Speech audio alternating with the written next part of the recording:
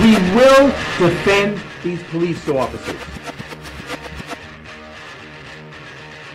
Listen to police officers' commands, listen to what we tell you, and just stop. The nation needs to realize that when we tell you to do something, do it. And if you're wrong, you're wrong. If you're right, then the courts will figure it out. We don't get to pick the laws. We enforce them. But at the end of the day, each and every member is to go home safe. Sometimes the use of force is necessary. You need to comply with the police officer the way the system was meant to be. Comply with the orders of police officers. Resisting arrest is a real and dangerous crime. Nonpartisan Liberty for All. I'm your host, Dave Bourne, and I just literally got up. I laid down for, a minute. I only meant to lay down for like 5 minutes, and I wake up and I'm like, fuck, the show's on. So I apologize for being 5 minutes late. I'm lucky I'm only 5 minutes late. I could have been a lot later. And I was organizing my notes, which I didn't get to finish doing, but that's all right. We got a lot of information to talk about tonight. Thank you for tuning in to Nonpartisan Liberty for All. I'm your host, Dave Bourne, and it is July 26, 2016, and we're coming to you live from Las Vegas, Nevada. Thank you for tuning in to Nonpartisan Liberty for All. We're on weeknights, Tuesday through Thursday at 7 o'clock Pacific, 10 o'clock Eastern, and you can listen live on Spreaker.com and NonpartisanLibertyForAll.com, and to the archives immediately following the show on Spreaker, YouTube, Twitter, Tumblr, and SoundCloud, as well as the next day on Stitcher or iTunes. On Nonpartisan Liberty for All, we promote the ideas of true freedom and liberty, as well as self-ownership, meaning being able to do whatever you want as long as you respect the freedom of others and don't directly interfere with their freedom, exposing government for what it is, a mafia based on extortion that rules without consent, by threat of force and violence. So I'm sitting here kind of trying to wake up. Tonight we'll be talking all about what they called Cash for Kids, which in thinking about it, it's a bad name, because if you just hear like Cash for Kids, most people probably have no fucking idea, unless you know what I'm talking about or you read the description to the show or something like that. You have no idea like what I'm talking about. You think like what people are selling babies or something along those lines. But Cash for Kids had to do with a private prison paying judges. And there's only one instance that we're going to talk about, but I'm sure it went on in all over the country. I mean, usually there's always somebody who takes the fall or who gets thrown under the bus or whatnot. But usually if something happens once, you can assure that I don't know the percentages, but you know, maybe it happened 20% of the time or 20% of the judges or something like that. I don't think it's usually a majority, but it depends on what we're talking about. You know, if we're talking about politicians being liars, then yeah, it's all of them. If we're talking about something like this, it's a little different. And judges, I can't stand judges. I think judges are pieces of fucking shit.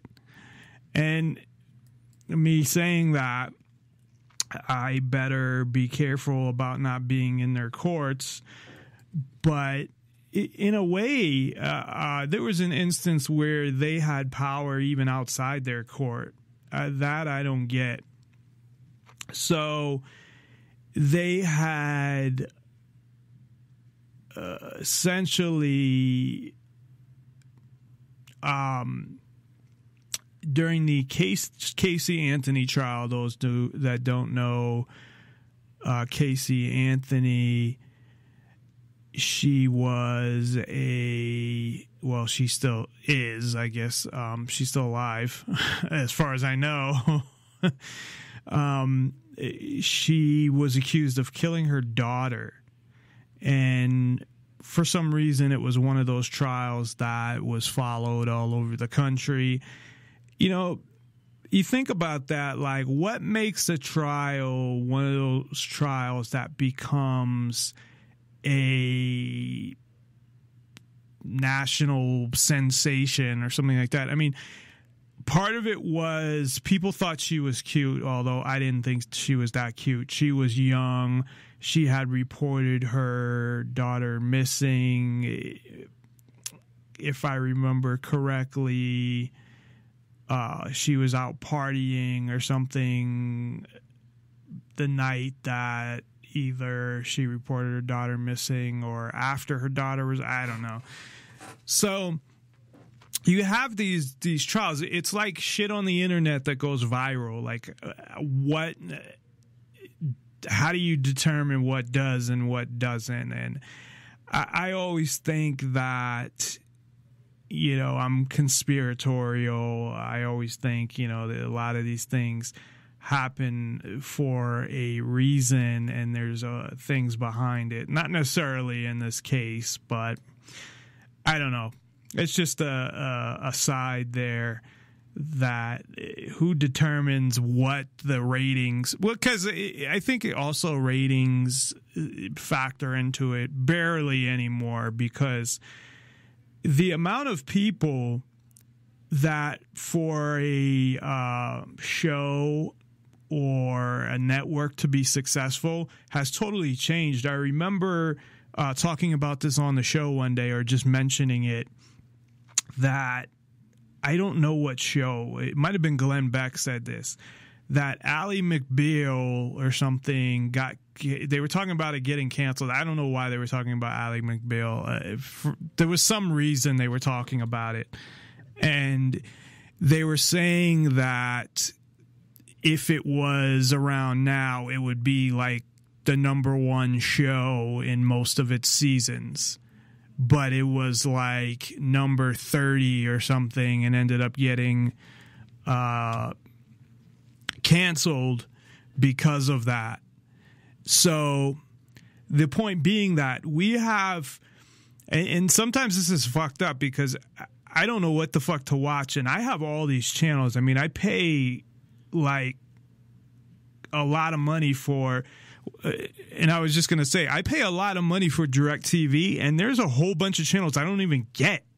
And I'm like, what fucking package is that I don't get those fucking channels? Is that because I don't have the fucking $350 package or something? They did give me a deal. DirecTV is actually, customer service wise, they always get like the awards. I know why they get them, and I'm not, you know, they don't pay me or anything, but they are really good when it comes to hooking you up with deals and things like that if you're a customer for a long time. Like I called them and I'm like, my bill just went up and it's ridiculous, and they're like, okay, we'll give you, you know, a 6-month thing where these channels will be free and we'll cut your bill. I think it ended up getting cut by like $40 or something.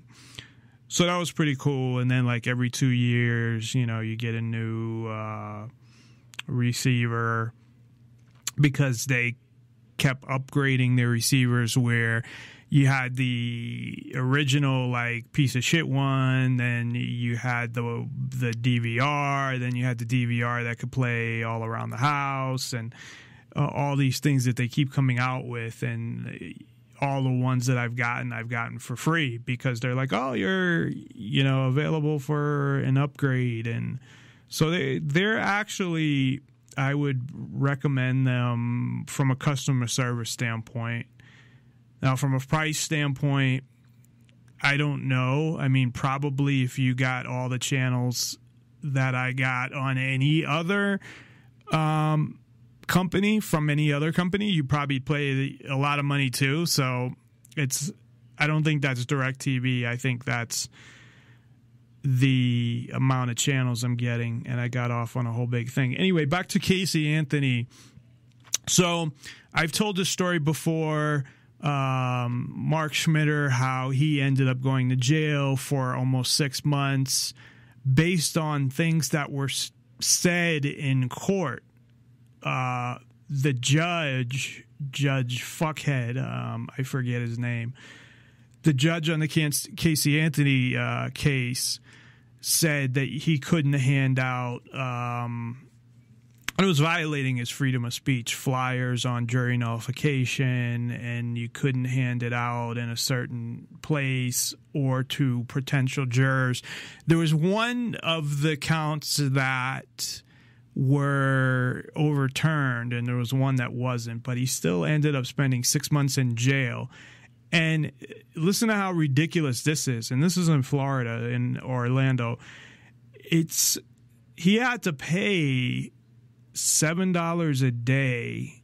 This is what I didn't get this directly from him, but his friend, unless he got it wrong, but he had to pay $7 a day to be in jail. And I'm like, how the fuck do you pay? So what happens when you get out of jail? Because obviously you're not making any money in jail. So if nobody's paying that money for you, and you think about that, $7 a day, oh, that's not a lot. Well, that's $210 a month. Now, if you're in jail for like 10 years, I mean, that shit can add up. Because 210 would be, what, 2,000, like almost $2,500 a year. So would they put you back in jail? Because this is the logic of the U.S. government and governments in general, that they would probably put you back in jail because you owe money for being in jail, and then you would just never get out of jail because you'd never be able to pay your money back. And then they pay you, 50 cents or whatever a day to make license plates or some bullshit. But anyway, speaking of that, all came from judges, but usually you have to be in their court for them to make rules. But the fact that they can make a rule in their court, you think about that. And as I've said, I talked about this before, and I was very passionate about how fucked up I thought it was when I had talked about it before, that a judge can make a ruling, not a ruling, but issue a rule, I guess, not ruling, but issue anything that affects people that aren't in his court. Where's the jurisdiction? It's so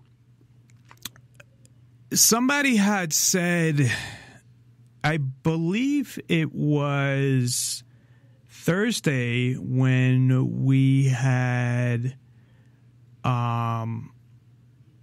sorry, my mind is totally blank because I just woke up from Leap. I feel so bad because he was such a nice guy that I can't think of his name right now. I know it starts with a B, but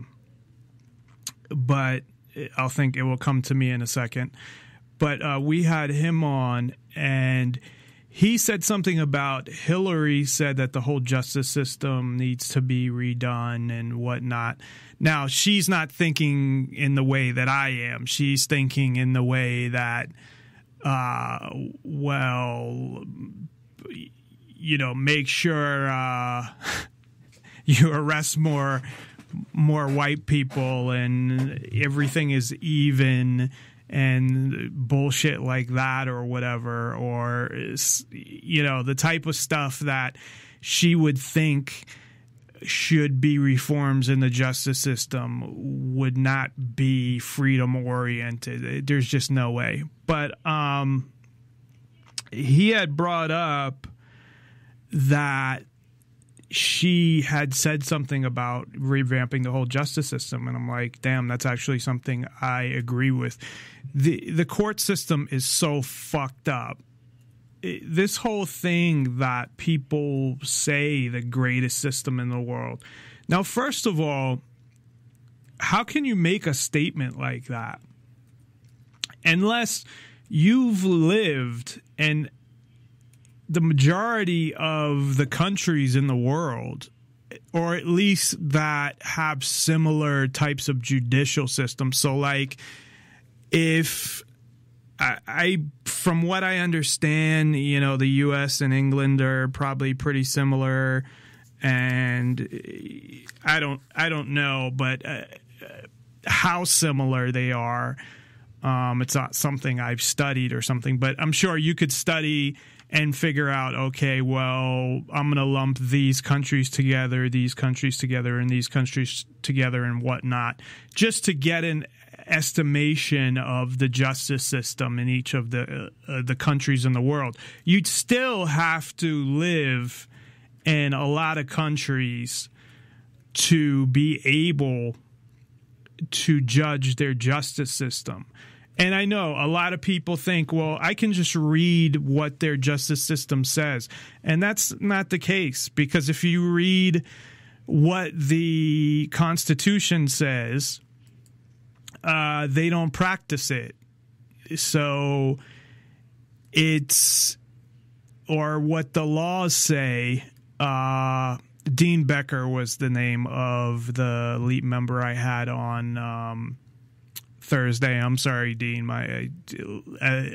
As I had mentioned, I woke up late, so my mind was just blank. I knew his name started with a D. He has the same initials as me, DB. But if you missed that show, go to Spreaker.com or go to nonpartisanlibertyforall.com, and you can actually listen to it there now, too. I posted it up there. But there's a list that you can find there, places to listen to it. At least listen to the interview with him. It's about an hour, and then I do the rest of the show. But he did a great job. He was entertaining. He had a lot of good things to say. And I mean, those are the type of interviews I like doing, to be honest, because the show is about promoting the ideas of freedom and liberty. It's not about having people on and having arguments. And, if we disagree, we disagree. I had maybe one or two arguments the whole time I've done the show, and I've done the show over 2 years now. And one, I was trying hard to get to the point of what we were trying to talk about, and I just was like, fuck it. And I wasn't mean. I didn't get into insults and things like that, but it had to do with the legalization. It's funny, it had to do with the legalization of drugs, and it was just a very ignorant person who I don't even think he had the comprehension to be able to understand what I was saying. And it was just like going in circles, and it's like, all right, man, that's it. I gotta go.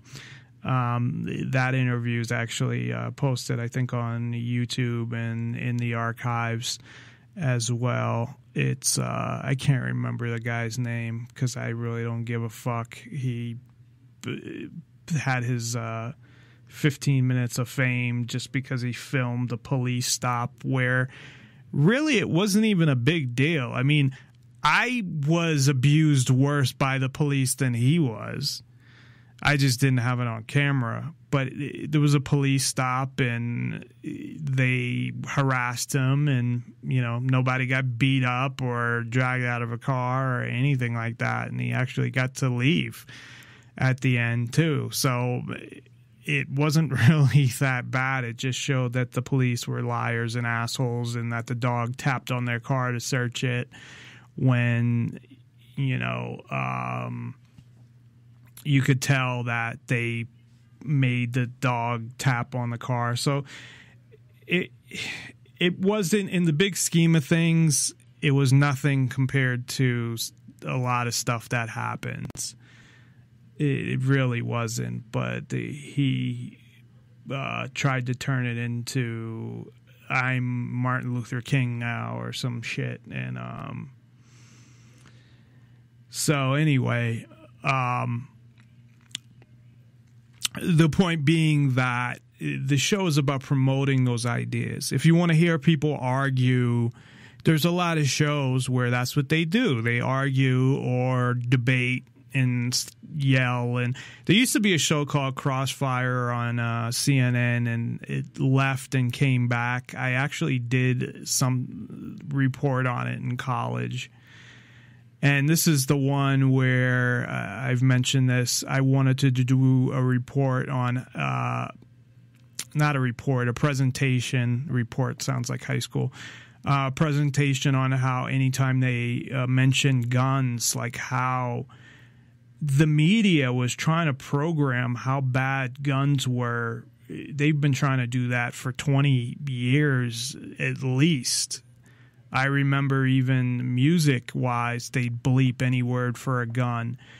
So I was trying to do a presentation on anytime the way they portray guns in the media, and I lived in Boston at the time, and I went to Emerson College, which is it's a communication school. It's film, media. It's a really good school for communications. It's not, you know, top tier, but it's probably a second tier school. I mean, you know, if you'd say that like USC film school or something, or NYU film school is top tier, like those type of schools are top tier, or UCLA, it's, you know, below those obviously, but it's probably, you know, a second tier school below those. So it's a good school. I mean, I had to go to community college first to get my grades up, and I did. I got, I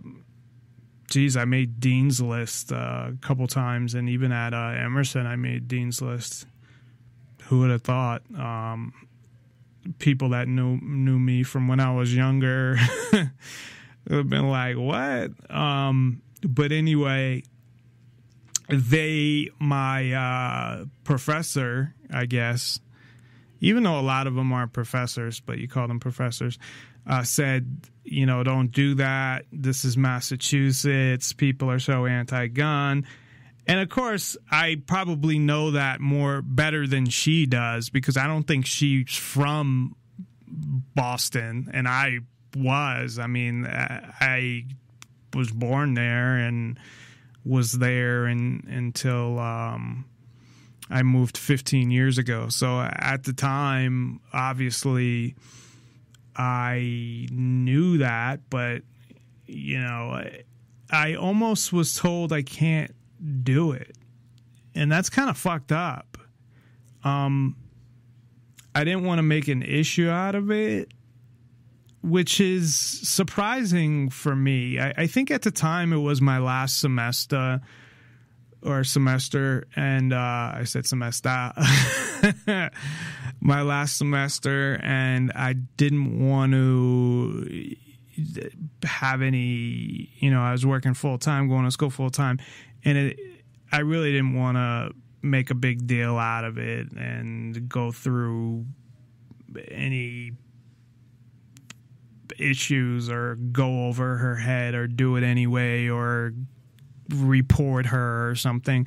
But usually I'll fight shit like that. I'll be like, well, I'm fucking doing it anyway. But I didn't. I ended up doing Crossfire. So Crossfire was one of those shows where they just fucking yell at each other and you couldn't even hear what the person was saying. They're just yelling at each other, and I don't do that. That's not the point of my show. You have so many shows out there, and this is what I tell people. They're like, well, you don't show the whole view or the whole, both sides. Well, both sides to them, number one, is Democrat and Republican. And it's not just Democrat and Republican. That's not how things fucking work, okay? Just so people know. No, I show the side of freedom, and I'm not shy about it. I don't come off like I'm not biased in my opinion, but I'm consistent in my opinion. I don't follow a political party and their message and say, oh, well, if they go this way, I have to follow them and support them, which so many radio hosts do. And I could name a whole bunch, even especially those fucking progressives that were on Sirius, man. They would just follow whatever the Democratic Party said and would defend them no matter what and all this shit. So I have nobody to defend because I'm not part of any party. I'm not part of any group. I don't have to be loyal to any group or party or anything like that. I would defend someone if I believed in their principles and I believed in that principle. But if they did something that violated freedom, then I'd have to call them out on it. So I don't have any, not to say I'm not like loyal to, say, friends and stuff like that, but I'm actually a very loyal person. But my point being that if somebody says something that is not consistent with my values when it comes to defending freedom and promoting the ideas of freedom, then I'm going to call them out on it, and I don't have to worry about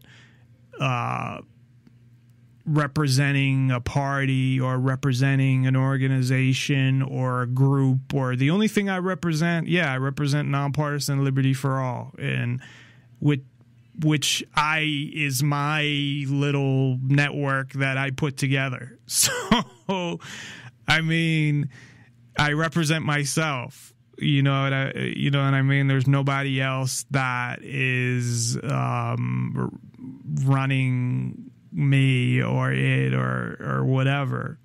So I represent myself and my ideas.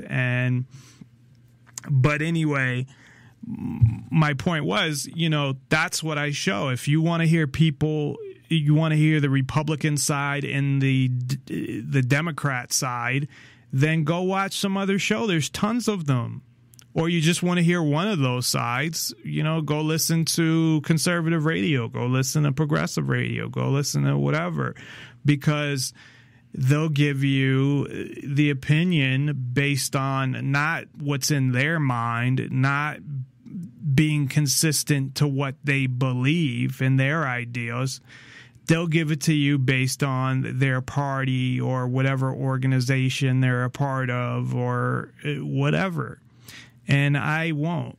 And I got into a whole long conversation on this, but my point is that the interview with Dean was great because we pretty much agreed on everything we talked about, and that it's good to have a discussion, which we had, but to discuss, I like when I'm discussing things with somebody who has the same opinion as me, and maybe they might bring up something that I forgot to bring up, or another idea within the conversation that I also agree with.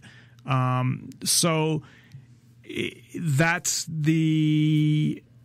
to me, that's a good interview, a back and forth conversation about something that we agree with, and we're both bringing up different points, but points that we agree with, because it's getting those ideas out there and exposing people to those ideas.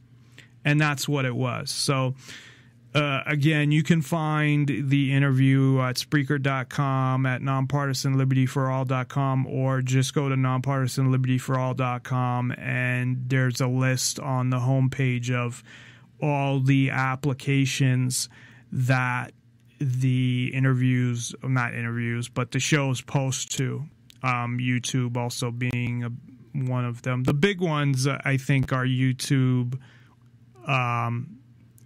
Not that I think that I can't remember what ones are on, but I think these are the bigger ones. YouTube, SoundCloud, and of course Spreaker being the main one. And then Twitter as well. You can go there, but that just connects to Spreaker, I believe. So a lot of places where you can find the show, and I like that, because as I was talking about, some people might be on, say, SoundCloud all the time, and that's their application that they use to, say, listen to music or listen to talk radio or whatnot. Or Spreaker might be where people go, or we were on Blog Talk Radio, and I didn't see any reason to stay on there anymore because the sound quality, and that's why I got rid of Blog Talk Radio anyway. I was on there for a year, and to be honest, their technology, now they're a lot more expensive, but you have the ability to be able to put calls on hold and take as many calls as you want if you have the $100 plan, which is what I had. And then, of course, they, automatically create the files and the archives. And so you don't need a lot. Really for Blog Talk Radio, you need a microphone and a computer, and you're all good. I did, though, you can even do it through a phone, but it doesn't sound as good. I did, though, have a lot of issues with the connection, where my connection kept going out.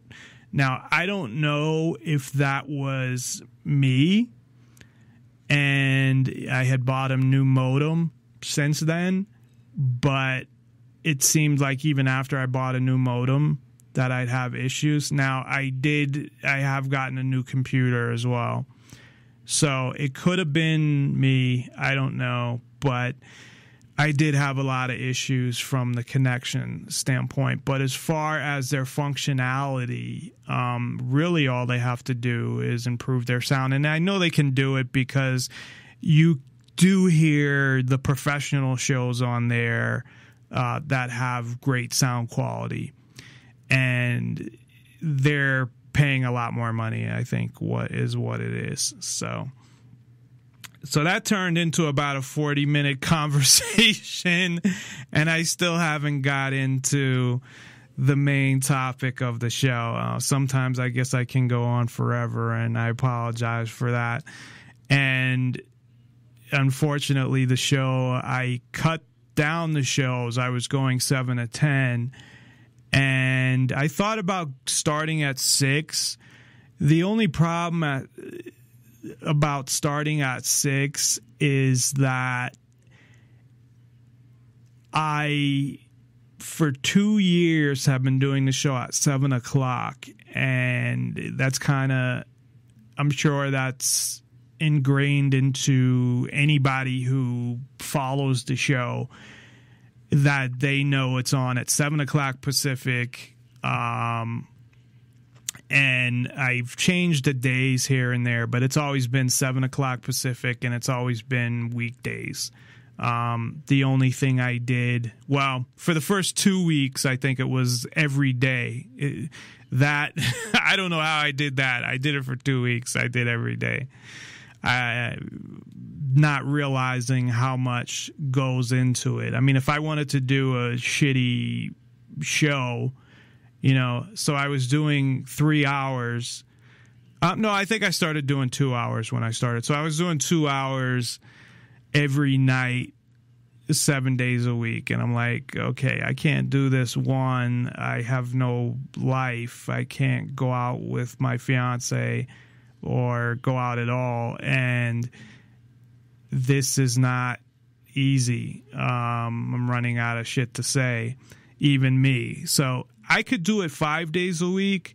It's just my job. And that's what I did for a while. I did it 5 days a week. But I'm like, my full-time job, it's too much. So I was doing it 4, and then I said, okay. And also, same thing with my fiance. So I have days to spend with her. Sometimes she does work those evenings, but Friday I can always stay up late anyway because I don't have to work on Saturday. And if she has to work Monday, then she has to work Monday. But it has turned out to be, I think, the perfect schedule for now, Tuesday, Wednesday, Thursday, where, I have kind of the extra long weekends there. So I have those 4 days off in a row, and I can balance that with my job. But don't get me wrong. I mean, doing a show, even at 2 hours, which is a lot easier. I mean, to me, it's so much easier doing it at 2 hours because, like I said, I have so much to say where doing 3 hours is not an issue for me. I've had some nights where I'm just not on, and I'm not as good as usual. Not that I'm saying I'm good, but I'm shittier than usual. So I've had those, off nights, whatever. But for the most part, I don't have a problem doing 3 hours. I've done shows where I've done 4 or 5 hours. I think the longest was 5 hours. I don't know what the fuck was in my mind that day, because who the fuck's going to listen to that shit? But you never know. I mean, you can always split it up or go back, or especially on YouTube now where it will go back to where you left off. So I think even on Spreaker, it will go back to where you left off. So you don't have to listen to the whole show in one sitting, even the 2 hour show. You can listen to a half hour here and an hour here and split it up that way. But let me get back to the main subject for tonight, and we'll probably end up going over because I really need this is going to take a lot of time, and it might go off in some other directions, and so we might go till 10 o'clock, which unfortunately, sleep-wise, isn't good for me, but my back has been sore the last few days since like Monday and my legs. So usually after the show, I'll work out and do sit-ups, and no big workout. So I'm not like, oh yeah, I work, maybe it's like 10 minutes in total, but I'll lift some weights and do sit-ups and some jumping jacks or whatever. But I think tonight I'm just going to go right to sleep right when the show's over. So maybe I'll go that extra hour to get everything in there, since I just went about 45 minutes and we really didn't say much about the main point of the show. So what our main focus tonight is this Cash for Kids. And like I said, I wouldn't have named it Cash for Kids. There's a documentary cash for kids. And this is only one instance of it. And I heard in other, I don't have the details, but I've heard in other clips that I was listening to or other YouTube reports of other people doing this as well. So I'm not going to get into, the detail on anybody else. The focus is just this one case. However, the concept of what they did, again, I'm sure other people did, and we can talk about that as well. But before we get into the details, I'll give everybody a summary. We'll take a quick break, and I'll play some of the clips that I have that talk about the case to give some more information, and then we'll get into the details. But what it was is, I know everybody's familiar probably with these private prisons. And I want to again reiterate that I believe in things being private. And this is where people get totally fucking confused and mixed up. Because really what it is outsourcing. And people think like, oh, making something private, that's crazy. You're giving the power to the corporations and they're getting government money. I don't believe in anything being set up in that way. And that's outsourcing. So, like, if you have a company and you want to outsource payroll, which a lot of companies actually do, meaning you're going to hire a payroll company like ADP and they're going to do your payroll. So you set it up where, I don't know, maybe you just enter hours into a database and they have access to that database and they process the checks. I don't know exactly how payroll outsourcing works. Not one of the things I got into. I started to get into a little on PeopleSoft HR, actually, because I've done a lot with automation and those type of things and systems and whatnot. But let's just say you outsource your payroll. So you obviously need to give them certain information like the social security number and each individual's information, their salary, the hours, whatever. So say you have it set up where you just enter the information into the system that they have access to, they process it, and it direct deposits everything that needs to be, and it sends checks to the people that it needs to send checks to. So what they do is they charge you a fee to do that, but you feel that it's more cost effective. So say you can hire your own people, you can buy your own system or license your own software or system and have people, employees that process all the payroll, or you can outsource through another company. I think most companies outsource, actually, I believe. I'm trying to think of my company, because I know they have a lot of payroll people. So maybe they don't outsource, but I don't know. I think maybe my last company had outsourced, or one of them, old companies that outsourced through ADP. Anyway, that's irrelevant. And that's one of the biggest, I think, payroll companies out there. So you look at the numbers and say, okay, it will save me money if I outsource payroll through ADP. Because like I said, otherwise you have to hire employees, you have to either create a system, buy a system, and then buy licenses for all the people that are going to use it to log in, depending on the type of contract you sign with the vendor of the system and all of those type of things. So based on that, you determine, okay, this is what we're going to do. We're going to pay this other company. And they obviously, you know, make money, and they do it for a profit, and they want to make as much money as possible. So I'm trying to compare this to the prison scenario, because there are ways that prisons can hire their revenue by doing certain things.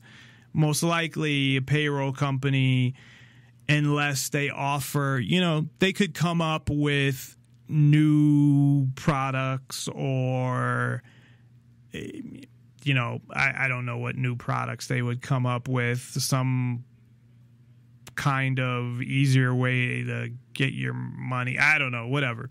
That's irrelevant, really. So anyway, it's a better business decision. You save money, you make a deal with them, whatever. So they make money, and they have contracts with a whole bunch of other companies, and that's what they do. That's their business. They're a payroll outsource company. And with prisons, they're doing a similar thing. They're outsourcing, or with anything that the government is paying for, that's outsourcing, because the government is taking money that they've extorted from the taxpayers. I don't even want to call them taxpayers, because we're not taxpayers. We're extorted slaves. But they're taking that money and they're paying these companies. I know one of them was it Whacking Hut? It was like, I think it is. It was one of these companies that you'd order, like, they had magazines where you would order, you know, it was like a JCPenney catalog. I don't know if people remember when JCPenney had, and I remember the Christmas one, because my mother had a JCPenney credit card, and she'd get the big Christmas catalog.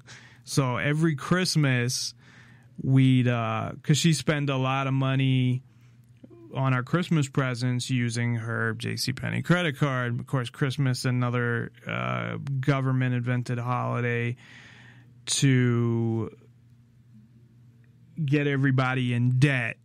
Now, I say government invented because supposedly that's not even the day that Christ died and whatever. So anyway, and giving presents and Santa Claus has nothing to do with the religious aspect of it neither. So it is a, you know, government invented or whoever holiday, but it really all it does is get people in debt. Yes, it's nice to spend time with your family and whatnot, but you have people that spend so much money during Christmas that they're paying it back for, you know, until next Christmas. Anyway, so she would, she had a JCPenney credit card, and when we were kids and we'd get the catalog, I go, you know, right to the toy section and look at all the pages and pages of toys like G.I. Joes and Transformers and whatever else was in there.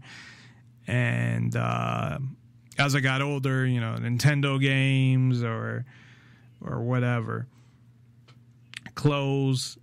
So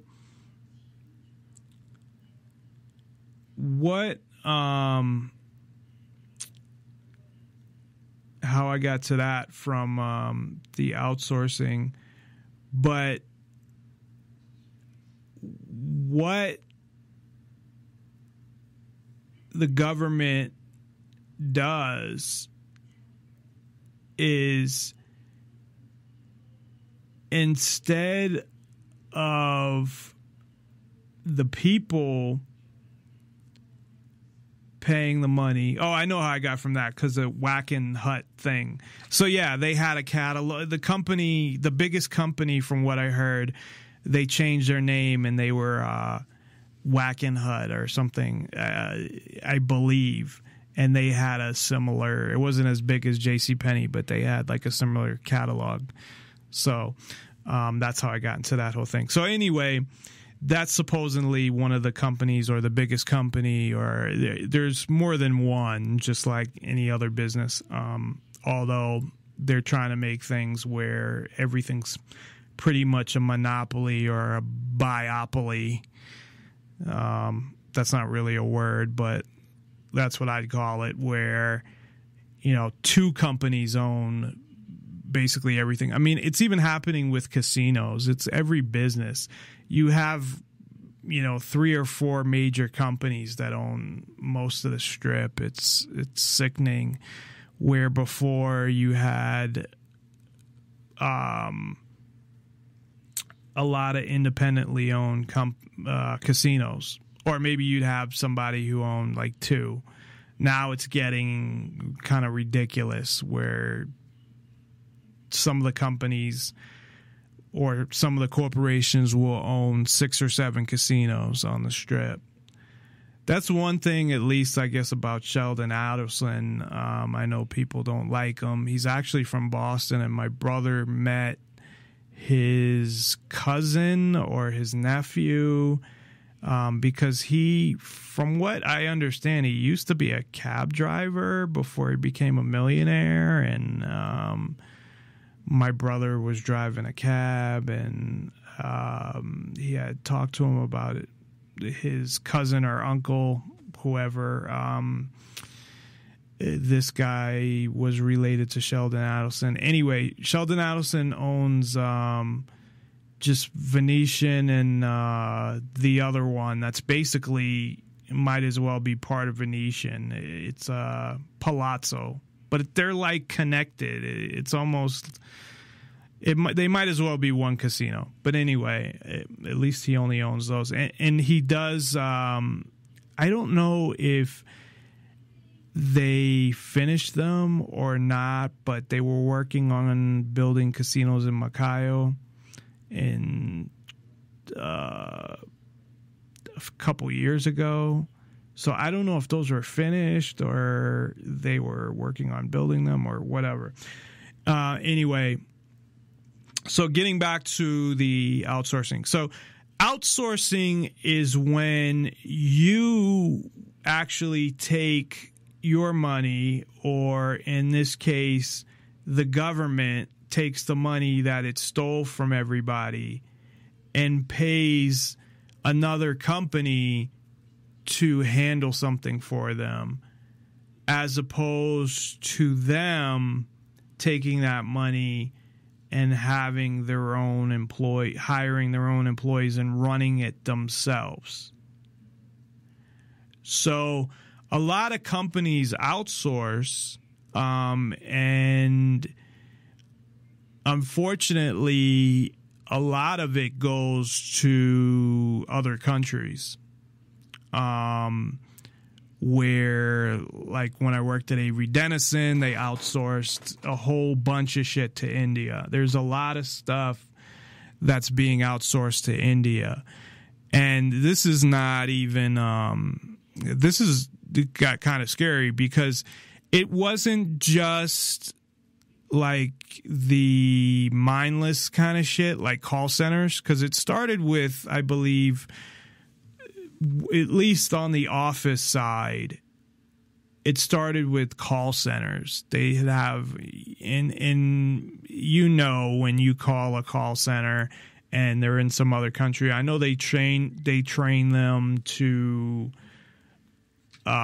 talk without an accent and shit. And oh yes, I'm in Colorado. It's very sunny and hot here in December. Yes, but it's they'd outsource parts of the business, and Avery Dennison outsourced all their general accounting, all of their AP and AR and a whole bunch of shit, as well as any of the call center stuff. I don't know what they did regarding call centers, because they had so many different types of businesses. Avery Dennison, they had, like, they made office supplies. I think they stopped actually making the office supplies and bought them and just put the stickers on them so it said Avery Dennison. They made, like, the sticky fucking tape. They're also one of the ones who did RFID. They bought this company called, was it Paxar? And that's when I started to work for them. They had just bought Paxar. And I didn't work for them that long because they ended up closing the Vegas office. So it was only a couple years. And they bought them for that technology. But I don't know what happened with Avery Dennison in terms of their RFID technology. And at the time they bought it, it was like right before the economy crashed, because I started there in 2008 in February. And then, of course, while I was there, that was when the whole housing market thing had happened. But they were one of the companies that, at least Paxar was, and then Avery Dennison bought them, that was really in the RFID. Now, I don't know if they got into like government type contracts and things like that, but their purpose was for shipping, that when you ship products to somebody, they don't have to enter in any information or anything like that. Once it comes through, it will register in your system that you received it. And then if something goes out, you know, it will register that it goes out. More of an inventory type tracking system was how I kind of looked at it. But, yeah, RFID is a whole another scary technology. Although the last I looked at RFID, and they may have modified it to make it a lot more powerful, but it was just, like I said, something would register, but it only had a radius of like, you know, 50 feet or something. I mean, it wasn't that far. And I know they were looking at putting it in passports. So, you know, when you got to where you were going, it would kind of register it that way. But the U.S. would, of course, have to force all these other countries to adapt the technology. But when you're coming back to the U.S., it would pick it up. So, but I don't know. Anyway, my point is that there's a difference between outsourcing and privatizing. And the difference to me is when the government outsources, which is all they do, is, and when I say it's all they do, I mean compared to privatizing. They don't privatize anything really. They pretty much outsource. Maybe there's something they privatized. I doubt it, because maybe in the history of the country, but I mean, that's not the direction they're going. They're trying to control everything. So outsourcing doesn't really, I don't believe they lose control of anything, because they're the ones just paying another company to do their work. And it's actually, I think, a benefit for them. they probably not only save money, but they give contracts to corporations, and it's just a whole benefit to them. And with prisons, it's definitely something that you should not hand over to a private company. Now, so outsourcing is the government taking the money that, of course, they extorted from you, giving it to the whack and hunt, or whatever the fuck they're called now, company that runs the prison, and they make a deal and say, okay, we'll pay you blah, blah, blah, and you will run the prison for us. Now, the reason I think with prisons is it's really bad. In general, I think it is a bad thing. I think it's worse than having the government run something, because in a way they can put responsibility onto the company, even though, yes, they were the ones who went with that company, but it gives them some deniability. So that's number one. And privatizing prisons, giving them that deniability and letting a private company kind of come up with the rules that they want, the people they want to hire, the type of people they want to hire, and whatever philosophy they have about how prisons should be run, or how shitty they are, or how they cut corners to save money, is not a good thing. So they're outsourcing prisons, as opposed to what I believe in is privatizing basically almost everything, because if you got rid of government, you privatize stuff. So in the case of the police, I mentioned that I want to end the government police, and I have a Facebook page, and the government police. So that wouldn't be outsourcing. It would be totally private, because people would go and find a company if they wanted to. They wouldn't have to. They could, if they felt that they could defend themselves, then they could do that as well. But they could find a security company best to, their liking, based on price, based on service, whatever, and philosophy, how they run their company.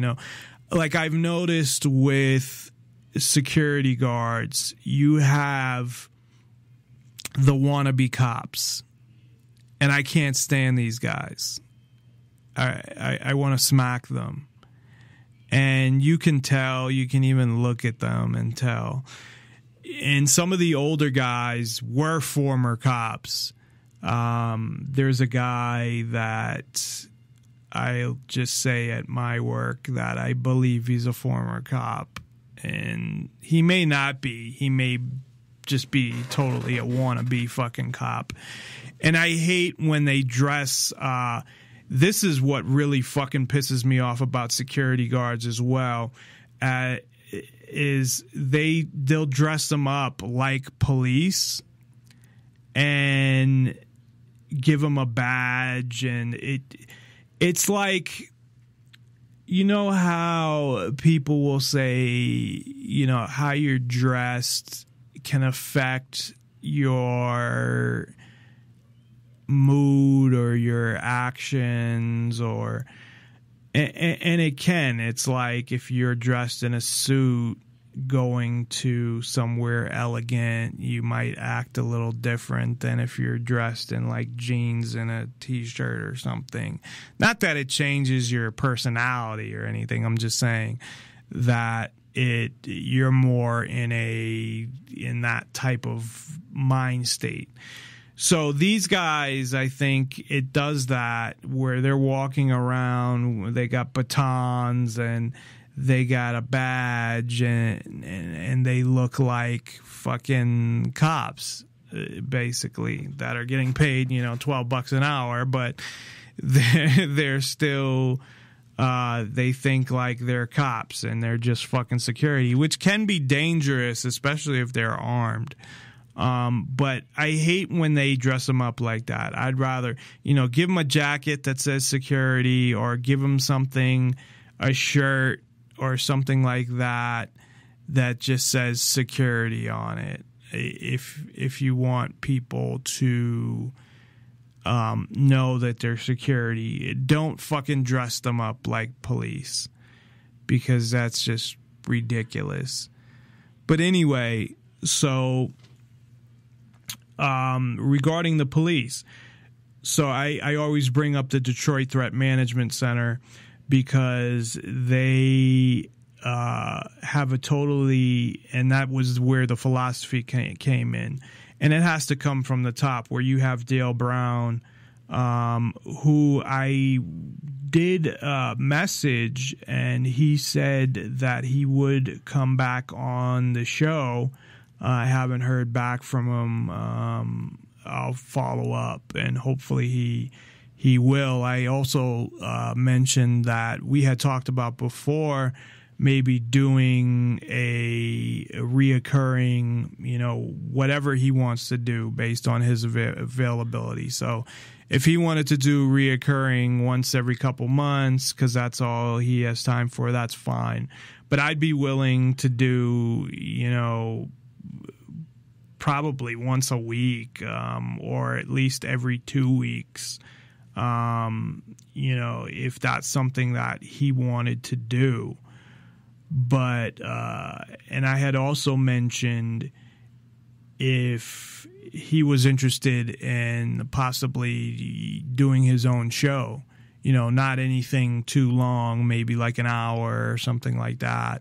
Or if he wanted to do a half hour, that would be fine, where he could talk about his business and what's going on. And I know he wants to expand at some point, so that may help him. Of course, I got to get my visibility of my channel and network and whatnot up, but it may be helpful to him as well. So he had said yes, and then I sent him back a Facebook message, and I haven't heard back from him. So I'll follow up with him either tonight or tomorrow.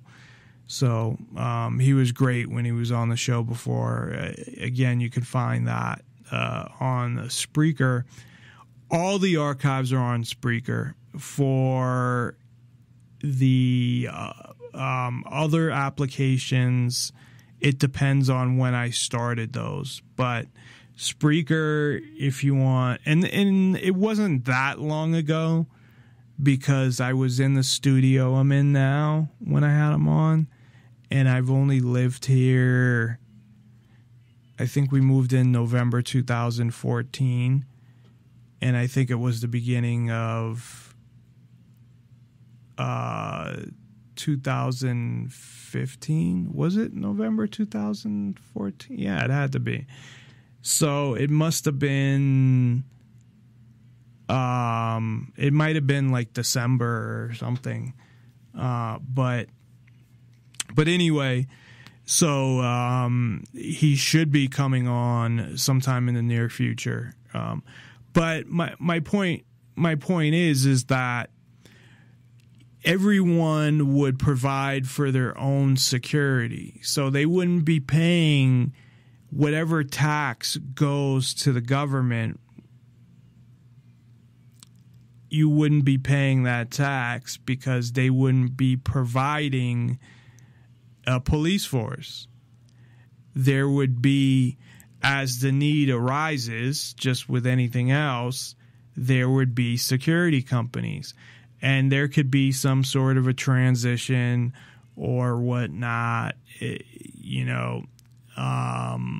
but I think ultimately the philosophy of a company, like I would like to see these companies have the type of dedication and training and philosophy of Dale's company, because it's not about just going home safe. That's not what they're about. And their rule was that they could not fire upon somebody until they were shot at first. For one, they didn't have any extra special rights like the police do. They couldn't just shoot somebody and get away with it. So that was one of the reasons. The other reason was, and he had said this on the show, obviously if that's your procedure, you're never going to shoot anybody who doesn't have a real gun. And at the same time, I think that's how it should be for police as well. If you're going to sign up for that job, if you're going to be a cop, and cops pay at least, I can't speak to other areas of the country, but of course, if you're in a small town and nothing really happens, I'm sure your salary's a lot less. But in Las Vegas, you can view all of the salaries, and really, I mean, they're making $80,000, $90,000 a year, most of these guys. And some of them are making a lot more. It depends how long they've been with the police department. Now, if they were doing what they were supposed to be doing, then I don't know that I would have as much as a issue with it as I do. But the other side of that is I don't think they should exist, period. So what people would do is they would go out and find the security company that's best for them. They would get special attention. They would get, like Dale's company drives women to court. He's done stuff like that. They've sat outside their house and, watched for anything going on. They've, I think, even stayed at the house to protect people. And a lot of these events, they've done it for free because they didn't have the money. And they have, contracts with all these big corporations, so they make money that way, so they're able to help people out that can't afford it. And it doesn't mean just because somebody said, I can't afford it. I mean, they can tell who can't afford it and who can, but they, at the same time, give you that actual protection and safety that the police would not do. They give you that actual attention that the police would not do. You're an actual person to them. You're a life. And you're a life that they want to continue to keep on living. And they treat other people's lives the same way. I remember a statement from Dale before. If somebody was running out of a house with a TV and he arrived on the scene and the guy's running away, he's not going to fucking shoot him just over a TV. If he can catch him, maybe he'll chase him, and get their TV back or whatnot. But he's not going to shoot somebody over that and kill someone over a TV. So, and most people have homeowners insurance anyway.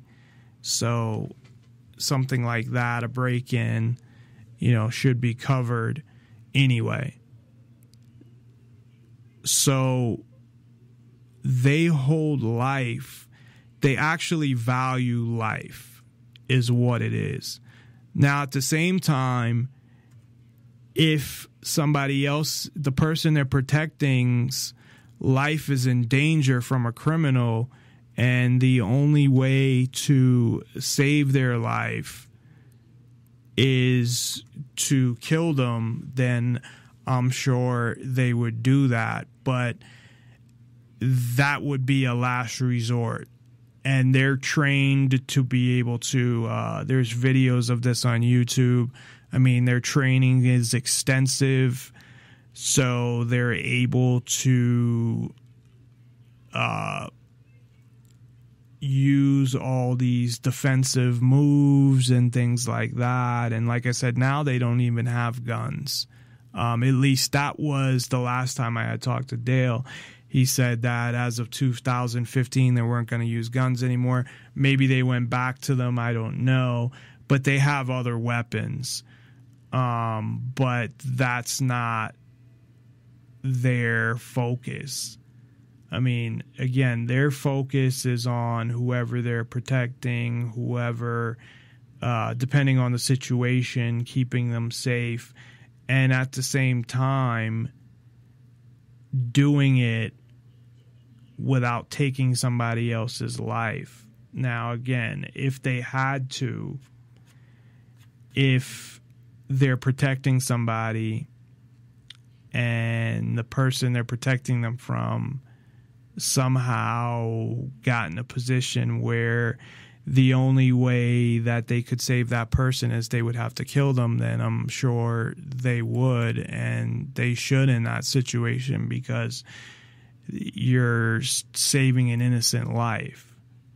But outside of that, really, when I had talked to them, they had never killed anybody. I don't even think they've ever shot anybody, because they're prepared for their training is, and Dale came up with this, and there he's a really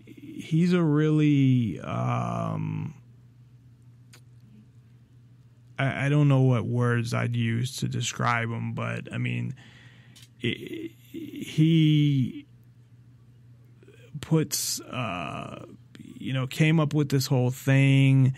It's not like he came from a poor family or anything. He could have, I think he did go to college, but he could have easily done something else and been successful.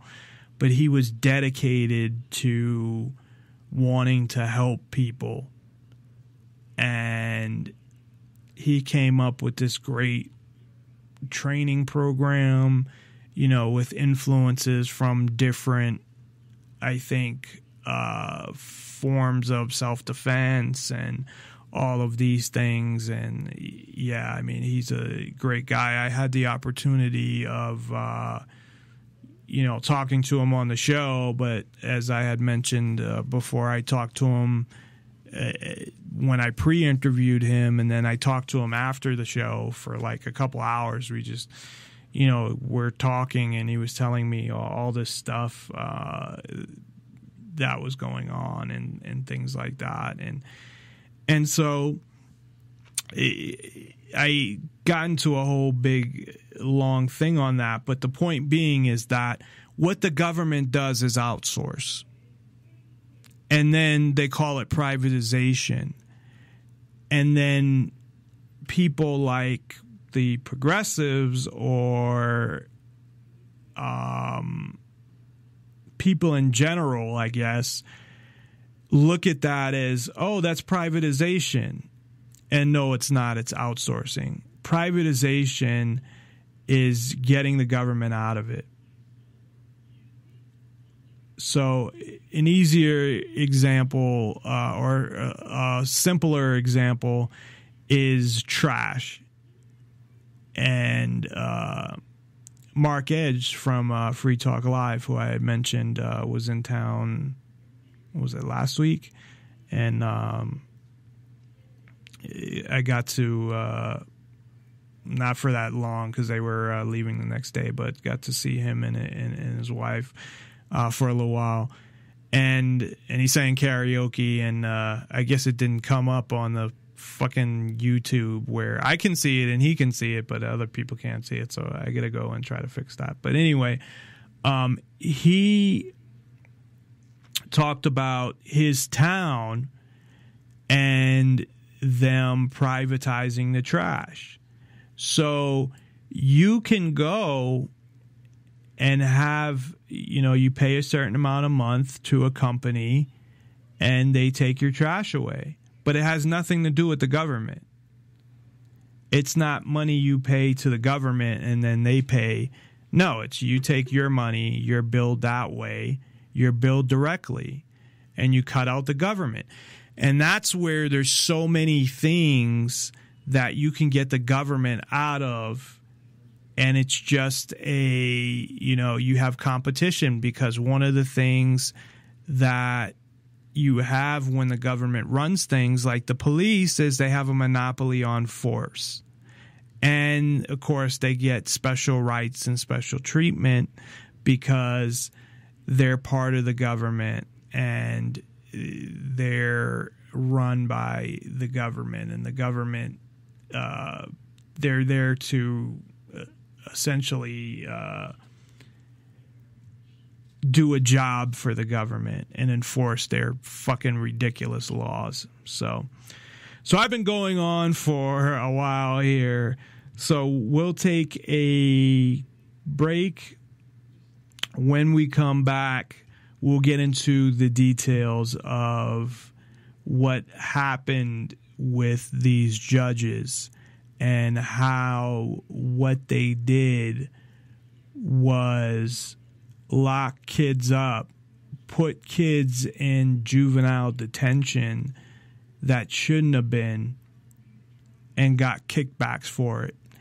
At the same time, you had police in schools that were policing things that should have been handled by the schools that were, when I was in school, they had police handling it and then it going to the court.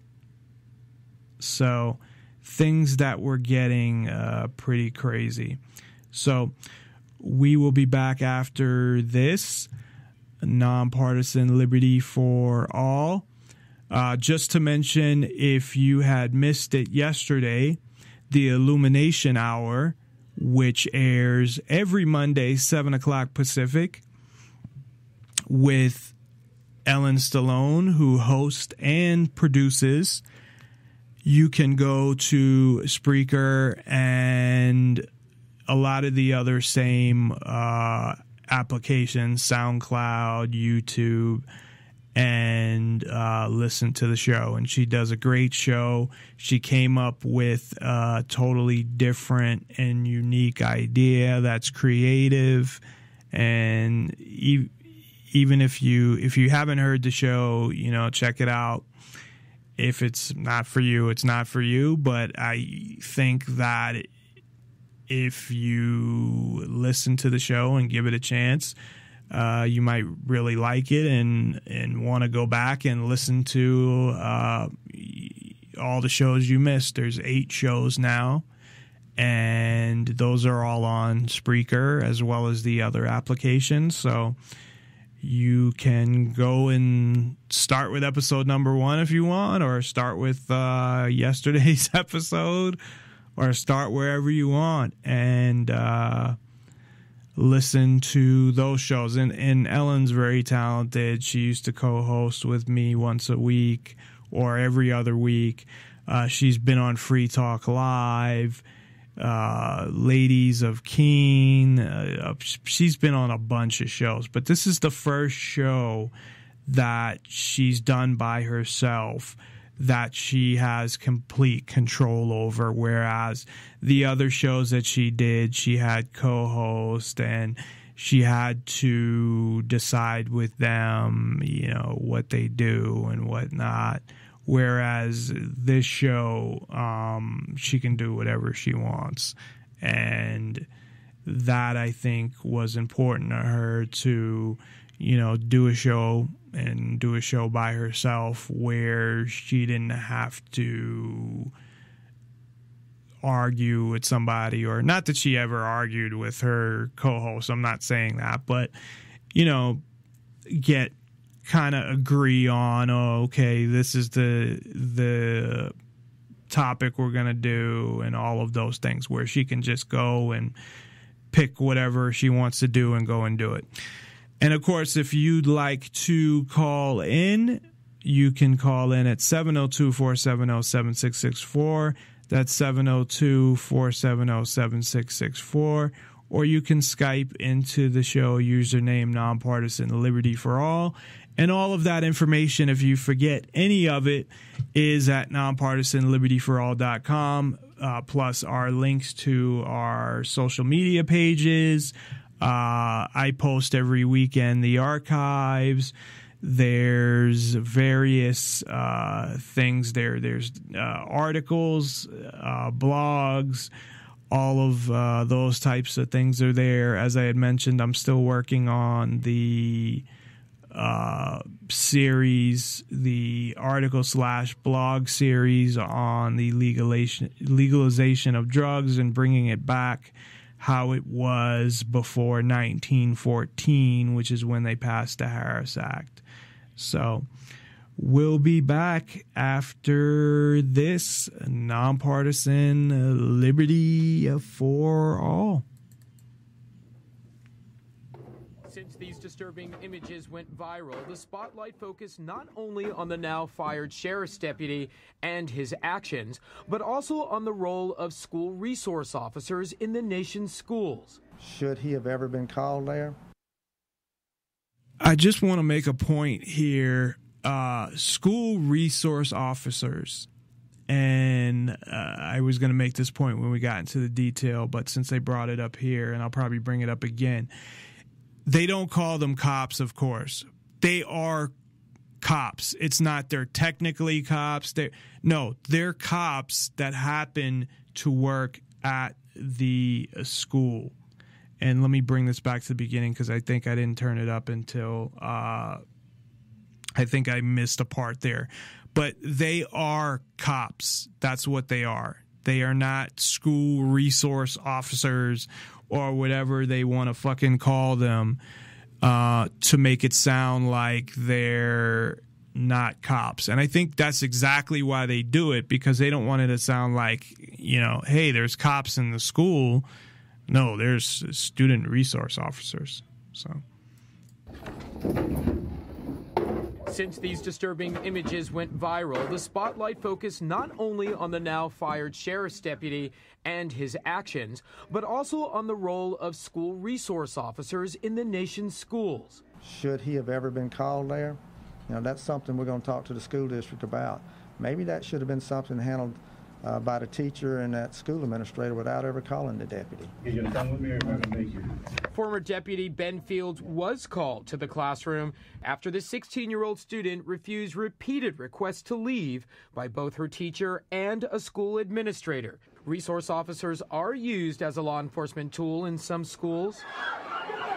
Just this week in Sacramento, a resource officer called to help break up a fight involving about a dozen students. The school's principal tossed during the fight. Police ended up arresting 3 teenagers. Breaking up school fights or trying to manage a defiant student are part of a resource officer's duties, but it is not all of that officer's responsibilities. We want them involved in informal counseling within the context of their job, really getting to know students and building relationships with them. Part counselor, part enforcer. According to the National Association of School Resource Officers, their numbers grew in the late 80s under the DARE program, developed to help children stay away from drugs and violence. And they shot a few more times and all. Growing more following the shooting in Columbine, Colorado in 1999, after schools felt a need to have access to armed officers.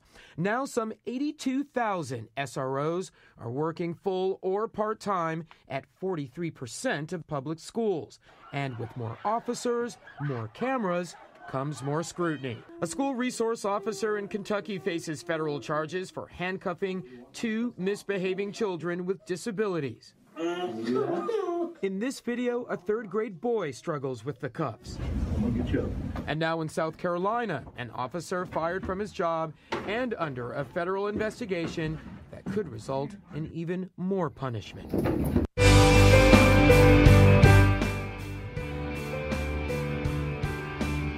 What if we as a nation came to realize that the quest for empire eventually destroys all great nations? Hey, welcome back everyone. I am Matt Larson, and some shocking news. Former Pennsylvania Judge Mark Shiverello Jr. has been sentenced to 28 years in prison for basically selling kids to a prison system, for a for-profit prison system. Basically what happened is he was taking money illegally by the person who went around and built these juvenile detention systems, and he would actually deny them their civil rights and go and sentence them to 2-3 weeks, 4 or 5 months, whatever each individual case was, to spend time in this for-profit system. Now, in addition to his prison sentence, Shiverello was ordered to pay nearly $1.2 million in restitution.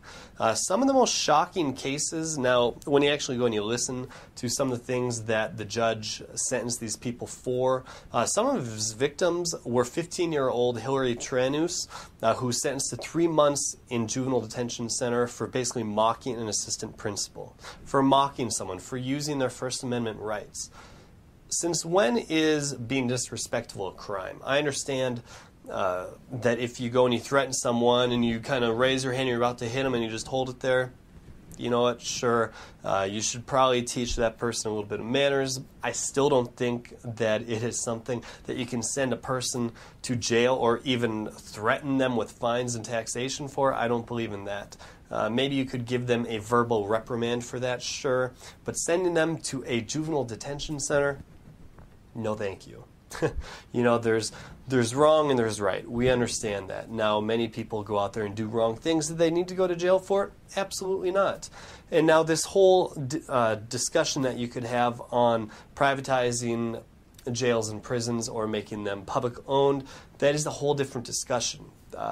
To where we can see in the free market system where there can be some corruption, where a person that does build jails that are private prisons could go and try to buy off a judge like this happened, and you could have the corruption take place there. But that is a completely different case that you can talk about down in the description or down in the comment section if you like.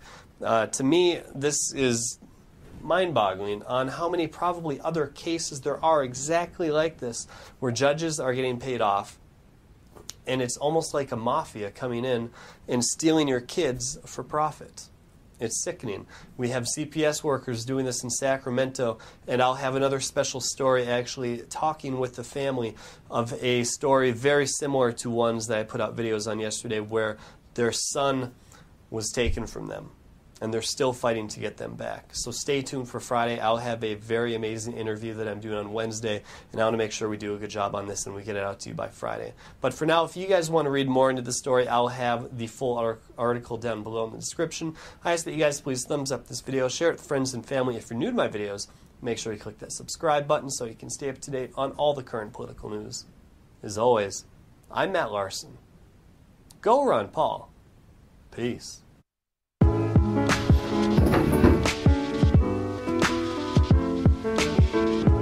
By now, you've probably seen this video of Officer Ben Fields throwing a student to the ground in South Carolina. Now the question many are asking is, why are there police officers in schools anyway? There are as many as 20,000 cops working in schools across the country. They're called school resource officers. And what happened in South Carolina isn't a one-off. There were protests in Rhode Island after this officer slammed a 15-year-old student to the ground. The ACLU filed a federal lawsuit after this officer handcuffed a 3rd grader. In 2012 alone, the police arrested more than 64,000 students. Police officers were first introduced into the American school system during desegregation. But towards the late 90s, and especially after the Columbine shooting in Colorado, things began to change. Around the country, there were calls for more police to protect students. The Justice Department then spent $750 million to add 6,500 more cops into schools. This was also the dawn of zero-tolerance school policies, which were supposed to keep guns and drugs out of schools. But over time, these policies have extended to petty high school drama, like students throwing tantrums, disobeying teachers, or fighting. Instead of just being there for safety, school police have gotten involved in discipline. That means arrests instead of just detention. And that has disproportionately affected Black and Latino students. In fact, 31% of those arrested in 2012 were Black students, even though they only make up 16% of the student population. When 26 people were shot dead at Sandy Hook Elementary School in 2012, President Obama allocated $125 million more to add additional police officers into schools. But experts say there's little evidence that they improve safety.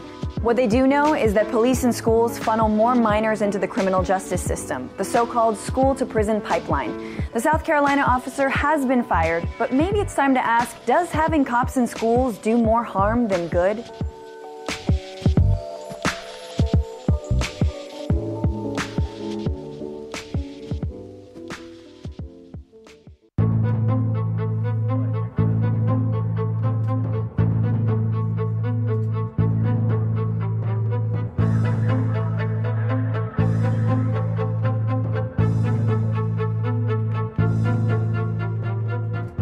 This is John W. Whitehead, author of Battlefield America, The War on the American People, bringing you a message about the state of our nation.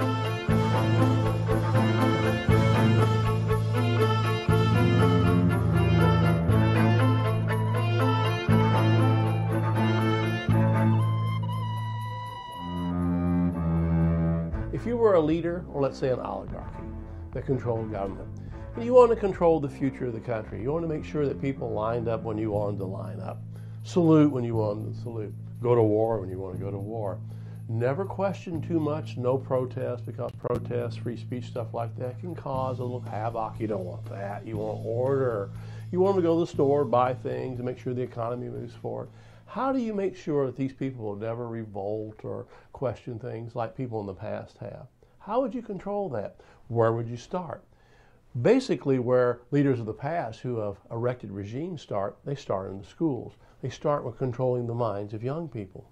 We're seeing that very thing happen in the United States today. There are 98,000 public schools. Just to focus on the public schools where we're seeing many of the problems I'm going to be talking about. What are we seeing in those public schools today? From the moment a child enters one of the nation's 98,000 public schools to the moment a student graduates, they're exposed to a steady diet of zero-tolerance policies that are very draconian, that even criminalize childish behavior, overreaching anti-bully laws that criminalize speech, school resource officers or policemen walking the halls who are tasering, disciplining, or arresting so-called disorderly students. You have standardized testing that emphasizes rote answers over critical thinking. You have a politically correct mindset that teaches young people to censor themselves and those around them.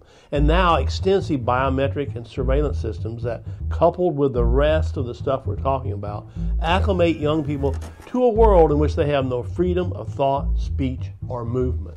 By the time a young person graduates from public school in this country, nearly 1 in 3 have been arrested. Over 3 million are expelled alone in the United States on an annual basis.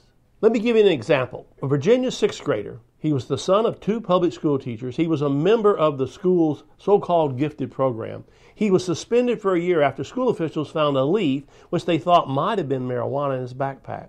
Come to find out, it was not marijuana, a fact that the school officials knew almost immediately. But the 11-year-old kid was still kicked out of school. He was charged with marijuana possession in juvenile court. He was enrolled in an alternative school away from his friends. He was subjected to twice daily searches for drugs and forced to be evaluated for substance abuse programs. Kids are actually being kicked out of school for so-called imitation-controlled substances, such as breath mints, oregano, powdered sugar. Then there are the crazy zero-tolerance policies against weapons. To give you an example of a case that I actually worked on at the Rutherford Institute, a little boy named Johnny Jones in Ohio, right before Christmas a couple years ago, walked up to the teacher's desk.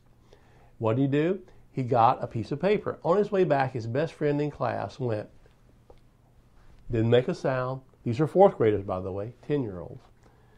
Our client, Johnny Jones, responded by doing a bow and arrow. He shot a bow and arrow. He'd seen the movie Brave. The teacher saw him do the bow and arrow, the fake bow and arrow, no sound, by the way. He was just goofing around with his buddy. He was taken outside the class and charged, believe it or not, in the principal's office with a criminal violation of the school's zero tolerance policy. What? He had a weapon. Ridiculous, of course.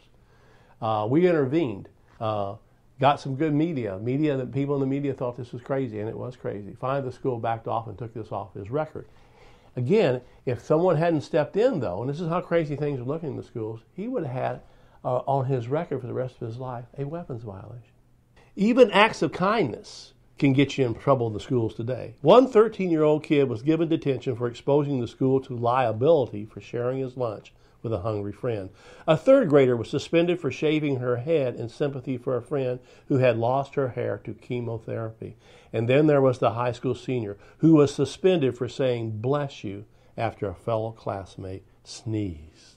And now in recent years we've seen the proliferation of school resource officers walking the hallways of schools. In other words, police officers equipped with weapons, tasers, all kinds of dangerous weapons.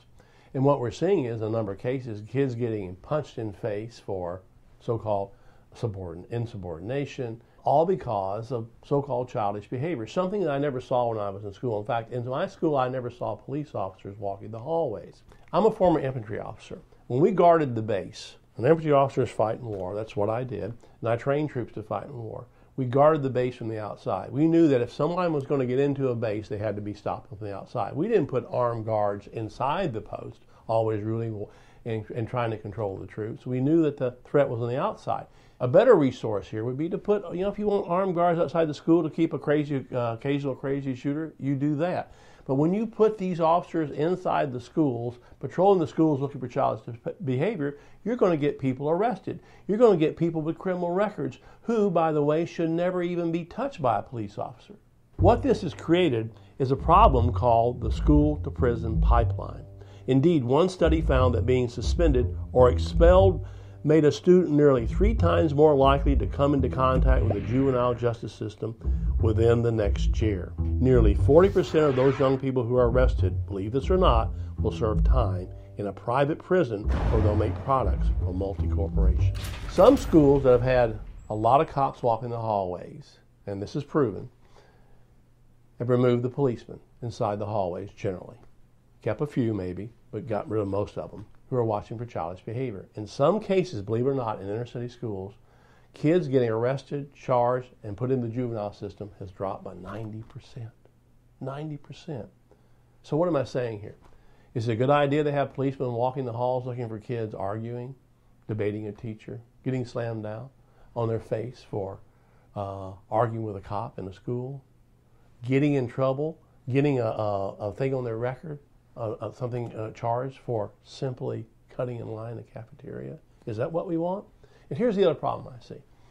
We're acclimating kids to live in a police state. That's obviously what we're seeing. They're afraid to move. They're afraid to say the wrong word now, these days. They're afraid to point their finger and play cops and robbers like all kids used to do on the playground. Because why? Because they'll get in trouble.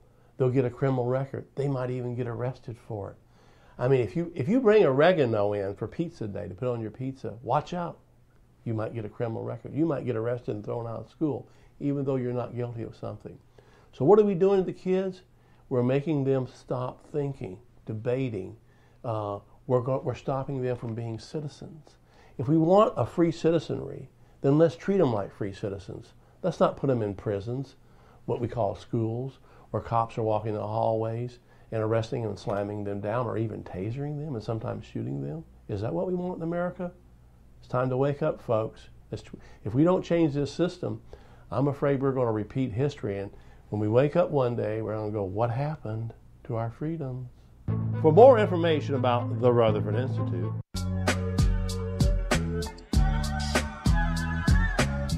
promoting the ideas of true freedom and liberty, nonpartisan liberty for all radio with Dave Bourne.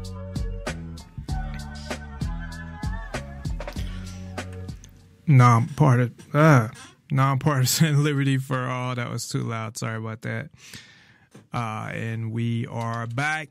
Check us out at nonpartisanlibertyforall.com, where we have lots of stuff for you to check out. So in those clips, one of them did mention how one of the judges that we'll be talking about went to jail for 28 years. Part of that was because he didn't plead out. If he would have took the plea, I believe he would have got a lot less time. And he's old, so he's probably going to die in jail, which he probably deserves to. I'm not saying he deserves to die, but I'm saying he deserves to spend the rest of his life in jail. So let's get into this, since I spent so much time babbling about other things. So first of all, you now have police in schools, and that was, I think most people know that. And that was made evident also in one of those clips about all of these things that have happened in which were results of having police in schools. If they had police in schools when I went to school, I wouldn't have gone to school. I don't know how I would have gotten around that, but there's no way. They did have police show up at my high school a couple times, but I think one time they showed up with dogs, but it was more, they were called for some fucking reason and they had come by. It wasn't on a regular basis. We didn't have whatever they fucking, the bullshit name that they call them, student resource officers or anything like that. So, you know, if you got in a fight, you wouldn't be arrested for assault. If you know, any of those things that they talked about that cops are actually prosecuting people for or arresting them for, and then the county or state is prosecuting them for, would never happen when I was in school. Now, the only things I can see maybe drugs would, especially back then, they may call the police if they found drugs in a locker or something like that. Or if you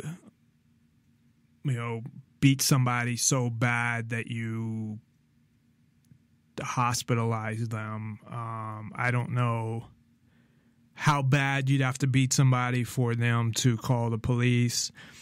I guess technically the family could still sue, but still that's civil and that has nothing to do with the school. So, or the police in that case. So, there were fights in school all the time and people got suspended and that's about it. But no one ever got arrested, and no one ever got arrested for any of these ridiculous things. So I would think, again, the only thing that people would get arrested for is probably drugs. And of course, if you killed somebody or, stabbed them or something like that. But fights, the fight is a fight. It was, since the beginning of time, people have been getting in fights in schools. It's just part of being in school, I guess. So this judge, and I don't even know if I'm saying his name right, Mark Shiverello, he was elected twice. He was elected in 1995 because I guess the position that he held as juvenile justice or juvenile. I think that's what they called it, juvenile justice, or the judge of juvenile justice court. It was in Pennsylvania in Luzerne County in Wilkes-Barre. All these weird fucking names to pronounce. So that's where he was a judge, and he was elected first in 95, and then he was elected again in 2005. So I guess their 10-year terms, people had praised him and thought he was cleaning things up and he was doing a great job and all of this stuff, which is ridiculous. It shows one of the things that I got out of this, and I mean, I knew this already, but it makes me think about it more, is how ignorant or naive people are to the injustice system and how it really works. Because you had a girl who, well, I'll go into the specifics on that one later. It was just, these people were getting screwed over, but none of them knew their rights or anything. And I don't know if that would have made a difference, because, again, courts are going to do whatever the fuck they want to do. The government in general is going to do whatever they want to do. But that doesn't mean that they're going to be able to get away with all of those things within this town. So there was another judge, and it was a bit confusing, but I believe the other judge, because they had said that, or maybe it was Mark Silver, whatever his name is, but there was another judge who became president of the judges. I don't know what the fuck that means. I guess he was the head judge, I would say. And I'm looking for his name because I have it written down. And he ended up going to jail as well. But he was a businessman, and I wasn't clear on if it was him who brought in the guys and negotiated, or it was the other guy. If it was this guy, Mark. But the other judge, or nevertheless, one of them or both of them helped negotiate to build a private prison. Michael Conahan was the other judge. And he was they said he was the president judge. So, excuse me, it was one of these judges had a bunch of businesses, and I think it was Michael Conahan who had a bunch of businesses and had connections to people that helped this deal get put together, where they actually built a private prison, and their whole thing was, well, the current prison, was shit.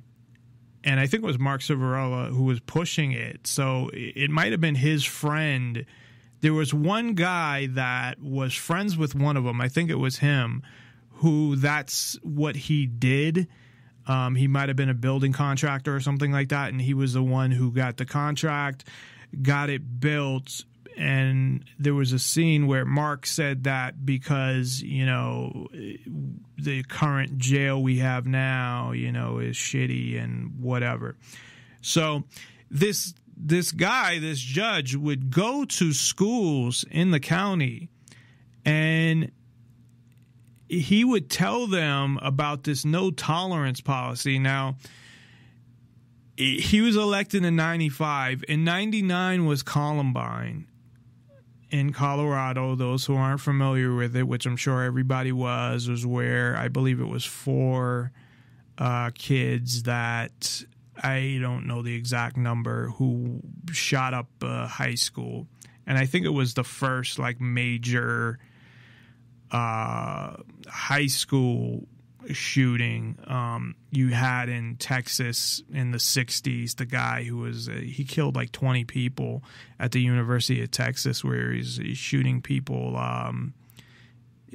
off a roof or tower somewhere with a rifle, basically set up as a sniper.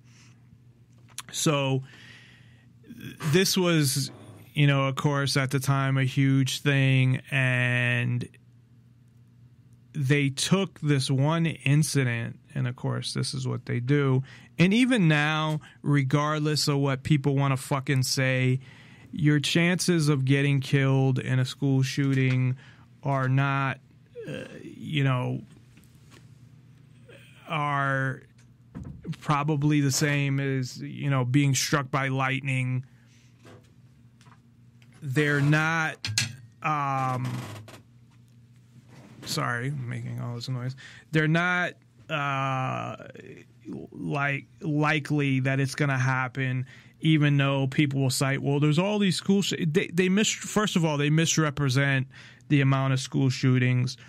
The other thing is they fail to recognize, and it doesn't matter even if you count these the way they count them, but a lot of times, and years ago, they wouldn't even count these, like if they happened in a bad area where someone would bring a gun to school and they targeted a specific person. And that happens all the time, but they count those as like mass shootings or something, because occasionally a bullet, they're not good shots and another person will get killed or hit or something like that. But with all that, it's still, your chances are still very low. And at that time, they were definitely very low. So he looks at this one shooting in Columbine, Colorado. It's not like it was, down the street from him or even in the same state. He's looking at a shooting, 2,000 miles away. And he might have already had this mentality prior anyway to this. And I think this is after Columbine, and I didn't know this, this is where I guess Eric Holder, and I don't think he was I know he was involved in the Clinton administration. So, yeah, Clinton was president in 99. Because they mentioned Eric Holder, but he wasn't the attorney general, I don't believe, but he was one of the, what do they call them? They have like a bunch of them. I don't know, they have a bunch of like people that work for the attorney general all over the country. And Eric Holder, I think he might have been the assistant attorney general actually. But they got $750 million to give to communities to hire police in the schools. So it sounds like after Columbine, like they do with so many other things, is they're like, oh, something happened. We have to show whether they believe that it's a threat to them or not, which most of the time they know it's not, but they have to show that they're doing something. So what they do is they go and, they do something to show the government's being active and they're doing something about it. So they gave $750 million to schools in the U.S., and this Mark Gorilla, whatever the fuck his name is, he would go around to schools and, make speeches. Like, if you remember ever having, I'm sure everybody does, you go in the auditorium and the principal or you'd have a guest speaker or whatever would make a speech to the whole fucking school. Although I don't remember that happening in high school. Not to say it didn't. I'm just trying to remember if we had an auditorium and where it was. Maybe in the gym they do it. But he went around and he said, if you end up in my courtroom, you are going to jail. And that's it.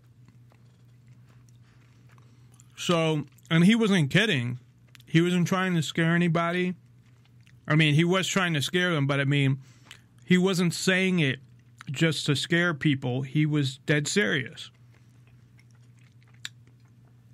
He was there saying that, yes, if you end up in my courtroom, I'm going to put you in jail.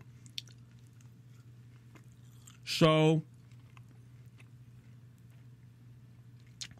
he talked about this, no tolerance policy, which they have now still at a lot of schools, that these schools talk about it. And it's the most ridiculous thing.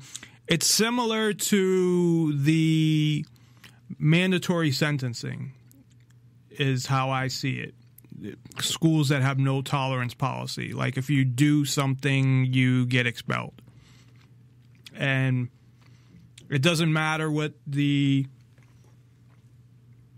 reason or the excuse is. No matter what, you get expelled. I'm just using that as an example. Or whatever the punishment is for doing something. So the schools all got stricter for the most part. At least these schools did, and I'm sure schools all around the country, to again show, because parents that are ignorant minded are right away, well, there was a shooting here. Because the point is, before that, there was always a chance that something like that could have happened. And that's really what I don't get in a way, is that all these things that happen, before they had happened, there was always a chance that something like that could happen.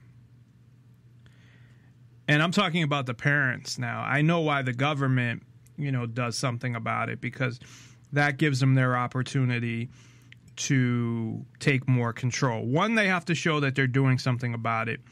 Two, it gives them their opportunity to take more control. And one of the places, of course, they want to take as much control as possible is a school. Because in a school, that's where they're brainwashing the future. That's where they're trying to teach all these kids how to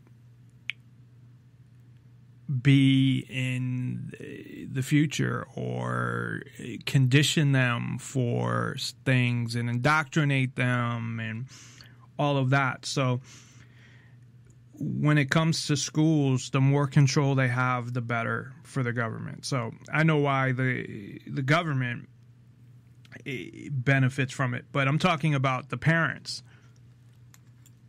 So the schools themselves, sit there and I'm sure get calls from parents. Well, there was a shooting in this school, so what are you going to do to make sure there's never a shooting in your school?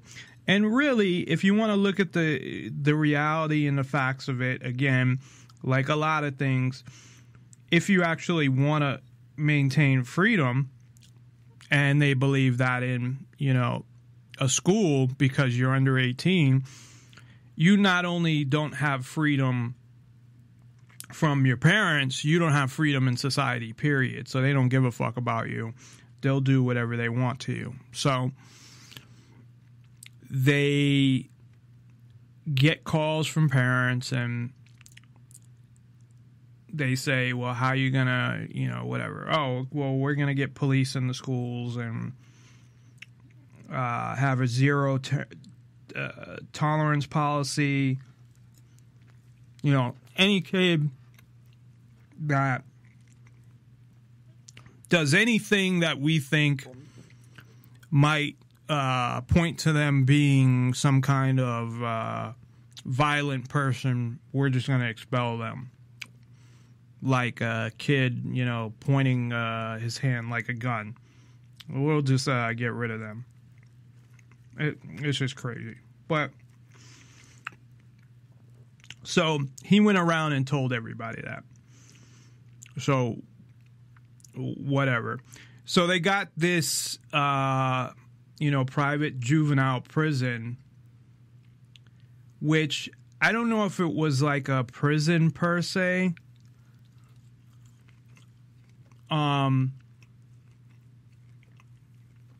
There was this one place they talked about called like something camp.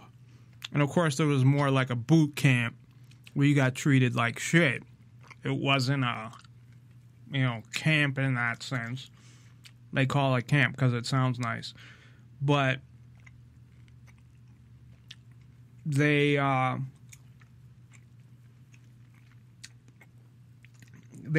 finished this prison, and I don't know if they had control of multiple prisons, and I would think they probably did, because if they're going to outsource, why would you just outsource one prison? It would make more sense to outsource all of them, which is probably what they did. They didn't mention that all the old prisons were outsourced as well, but I assume that they were. So now you have this guy, and then you have the president, the Michael, whatever the fuck his name is, douchebag, that basically would cover things up, and Michael Cohen, and of course take money. So what they started doing, now that they had police in the schools and they had their zero tolerance policy, they were arresting kids for ridiculous fucking shit. It was whatever it might be, things that schools in the past would normally handle. They and I don't know if the judges have relationships with police. First of all, don't think that they don't think there's some separation between the police and the judge. They're all in cahoots with each other. And I'm sorry, I'm eating because if I don't, I'm going to pass out. They are. As I've said before, there's no separation of power in government. It's all government. It's like saying that there's separation of power in a small corporation. They're all that corporation. They all work for the same corporation. There's no checks and balances. There's no separation of power. No. the only separation of power, and I've mentioned this a few times, and this is really how it should be, to be honest, and how it was supposed to be, if you really look at the Constitution, is that if everybody was armed to the extent of the police at minimum, if not the military, and I'm not necessarily saying like nuclear weapons, but because that would just be pointless if you got to that point where you're dropping, there's a civil war and you're dropping nuclear weapons and you're destroying the country. So no matter who wins, I mean, you both lose. So if the people had the access to the weapons that the military did, that would be a separation of power. And like I said, I've said that before, it would usually end in standoffs, and that would be the whole point, is that, oh, you're violating our rights, you need to stop it, and they would stop it. Now, as I said before, of course, because they have the power to make laws, the government, they would somehow take that away, or they do something where they would get the advantage somehow and it wouldn't work. And that really, I think, is the only thing or only way that government could possibly work, is if people had essentially their own military that didn't come under the jurisdiction of the government, period. But I think what would happen is what I just said, that no matter what, because they're the ones making the laws, they'd either start banning certain things that the people had, or they'd figure out a way to give them some kind of advantage where they could get away with what they wanted to get away with and somehow eliminate that separation of powers. And how people have been convinced for hundreds of years now, I guess, that somehow having three branches of government is a separation of powers and a check and balance is crazy. And I don't give a fuck if you're talking about 1802 or now. Now, I think probably back then they may have followed it a little more to the letter, maybe, but meaning that if that's not even true, because the Supreme Court was never supposed to have the job of ruling on whether something is constitutional or not. They just made that one up. They said, hey, and that's why, and this is about the judicial system as well as what these fucks were doing. But they kind of just said, hey, we're going to do this. I think there was a specific case. Was it Marbury versus Madison that essentially did that, among other things? I think it was. But that was never the intention.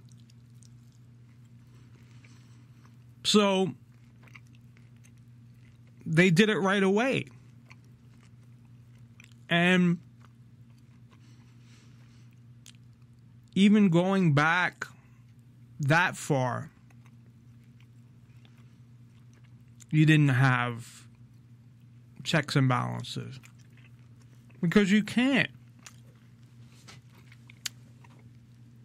You can't have checks and balances when your checks and balances are all within the government and all under the government. And of course, the average person doesn't think about any of this shit. I don't know what the average person does. The average person goes to work, worries about paying their bills, keeping their marriage going, or not getting caught with their mistress, taking care of their kids, getting their kids the things that they want, things they didn't have,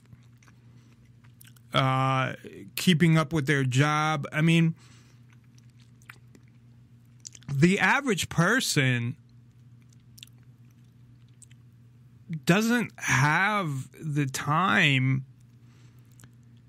to really think about things like this. Plus, you know, you have so many channels, as I was talking about earlier, and you get so much news thrown at you, and you just catch headlines and this and that. You don't really get the details of anything. You just get the headlines. But I mean, something like that, like separation of powers. When's the last time anyone's heard the media, or when has the media ever, I'll say when's the last time, has anyone ever heard the media question separation of powers, or talk about it, or have a discussion about separation of powers and how it's still all under government and checks and balances? You know, I know people like Glenn Beck or, you know, Hannity, or people that talk about the Constitution, conservatives. It might come up to them, and I believe I heard Glenn Beck, you know, say, yeah, we have checks and balances. Like, it's only to confirm the fact that checks and balances exist, separation of power exists, but it doesn't. And I wish I could think of a better analogy to explain it better, but it's like, I mean, if you take three people and you say, okay, you're in charge of the judicial system, you're in charge of the executive branch, and you're Congress. I mean, and you're all friends and you hang out all the time and whatever, and you're all part of the same team. I mean, it's not the best analogy, but that's like what it is.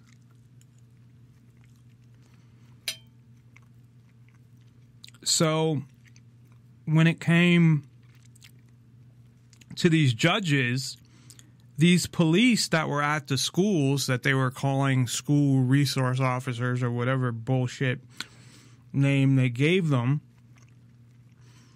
they, I'm sure, brought in cases for these guys. Well, it was really Mark Shiverello was the one who was actually doing it. The other guy covered it up and got money out of it because he was the president of the judges. So I'm sure that the police because even in one of the stories, so I mentioned this earlier, that I started to go into it and then said, well, I'll talk about it in detail later. So there was a girl who, her and her friends, and I don't know what happened to her friends. Maybe she's the only one who got in trouble, but that doesn't really make sense. But they don't mention her friends. They just, maybe because her friends wouldn't go on camera. But she's the one who really actually brought this guy down. Her lawyers, really her mother, her grandfather and her mother, because her grandfather helped as well, and he's the one who really pushed her mother. So they're really the ones who brought this fuckhead down. So what he was doing, I didn't even go into that, was he would take these bullshit crimes, and as he had said to them when he visited them in school, he would put them in jail for a few months. And what would happen is the prisons, because they were private prisons, and, you know, one, they always have those contracts, you know, 90% capacity, but maybe he was trying to get him filled over that. And with juvenile prisons, I don't know how that makes money. And it's probably that they get paid by the inmate or something. Because obviously if you have more inmates, it's something like, they gave a figure what it cost at least there for the juvenile inmates, and it was something like $88,000 a year. So they may get paid by the inmate while having to keep it at 90% capacity as well. And I don't know exactly how that worked, but so maybe for each inmate, they'd get, you know, $100,000 or whatever. So whatever they were getting, it was probably more than that if it was over a certain thing. I wonder what the specifics were and how they could afford to pay him, but they must have been getting a lot of money per prisoner if they were able to pay this guy the type of money, because they talked about, you know, at the end of this thing, I mean, these guys had like $2.6 million or something ridiculous. But I mean, that's over time. Yeah. It says between the two that they had $2.6 million in kickbacks. That's crazy, and that's what they found. I don't know if they just found the records and that's how, because I'm thinking like, you know, obviously they spent some of the money, but maybe they just had found the records from the prison.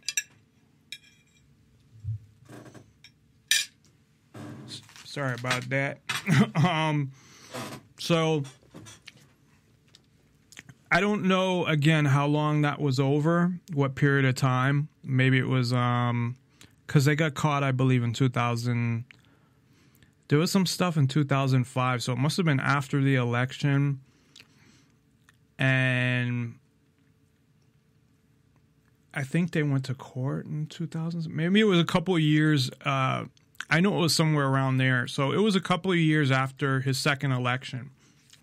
So say they were doing it maybe 7 years or something. I mean, that's still a lot of money over that amount of time. So for each inmate that he got sent there, they got a kickback. And I don't know how they split it or whatever. But so there was this girl who posted back then was MySpace. And that wasn't even that long ago. Poor MySpace guy.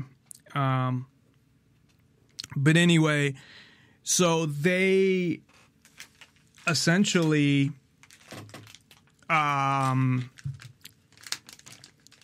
this is how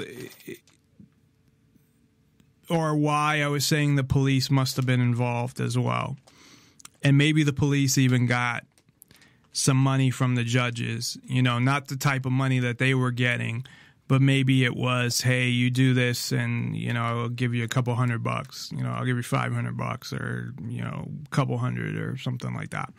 So this girl created a MySpace page. She put a disclaimer on it as well, which was smart, just in case, you know, she didn't want to get any trouble. And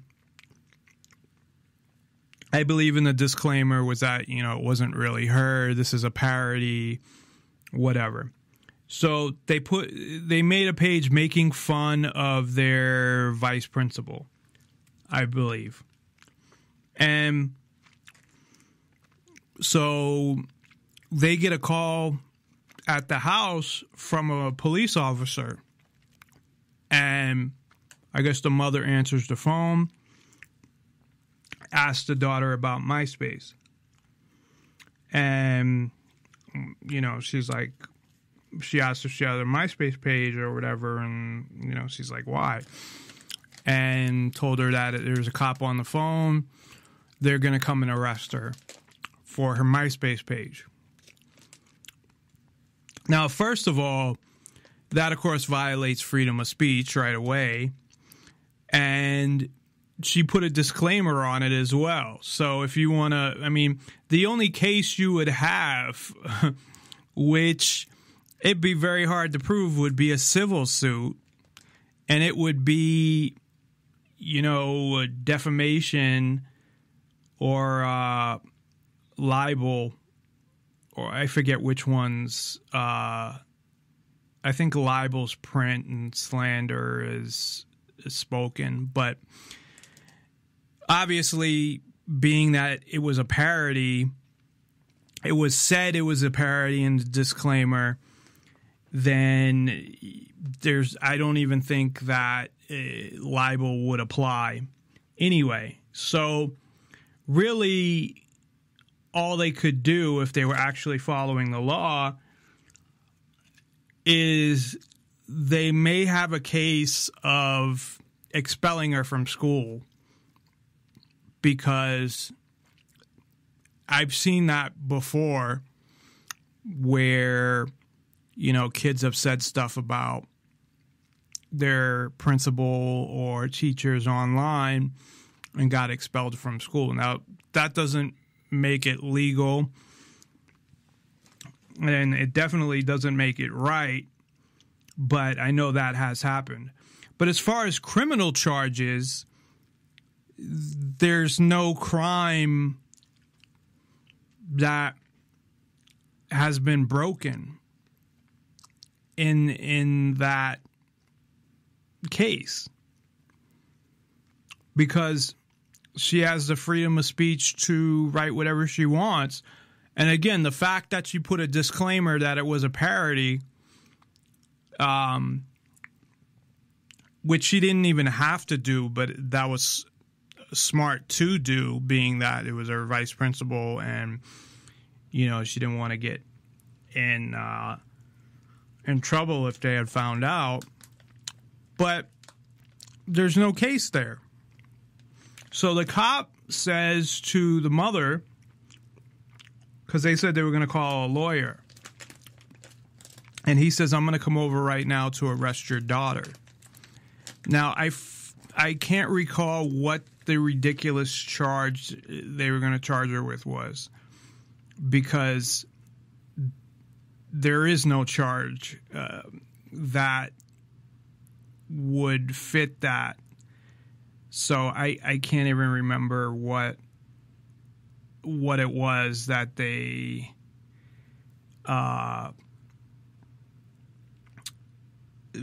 had charged her with, because I hadn't written down the individual examples. I wasn't going to really go through those in detail. But anyway, they say that once they say they're not going to get a lawyer, then the cop says, okay, he ultimately says that he doesn't have to come down there and he'll send a summons. So the judge didn't want any lawyers involved. Obviously, because what he was doing was fucking illegal on so many levels. Because, you know, one, he's getting the kickbacks, but he's charging people with things that aren't even crimes. How he even got away with that. See, this went on for years. And how the fuck could you get away with that shit? It shows, one, where the checks and balances. But it shows how fucked up the system is and how many people, I mean, this is one guy that got caught. Or one, you know, if you want to call it a ring. I mean, it was two guys. But one incident of, not incident, but one, one scam that was running, but with these two guys. That took years for them to even be charged with anything. So you can imagine how many people, one, may have even been inspired by this and say, hey, we're judges. Let's think of some way we can scam the system. First of all, you know what judges are failed lawyers. Because judges don't make a lot of money. I mean, depending on where you're a judge and what level you're on. So, like, depending on, you know, are you a circuit court judge? Are you a federal prosecutor? Not federal prosecutor. That's not a judge. The federal appellate court judges, the ones right before the Supreme Court, I forget what they're called. They're federal something. Or a state Supreme Court or whatever. Depending on what level you're at and what type of job, I mean, obviously, the higher you are, the more money you make.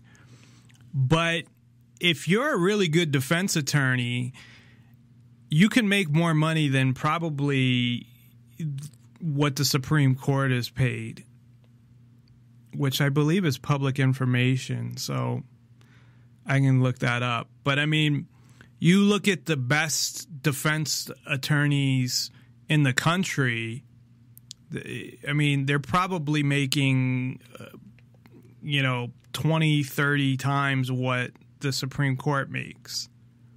And this is just a total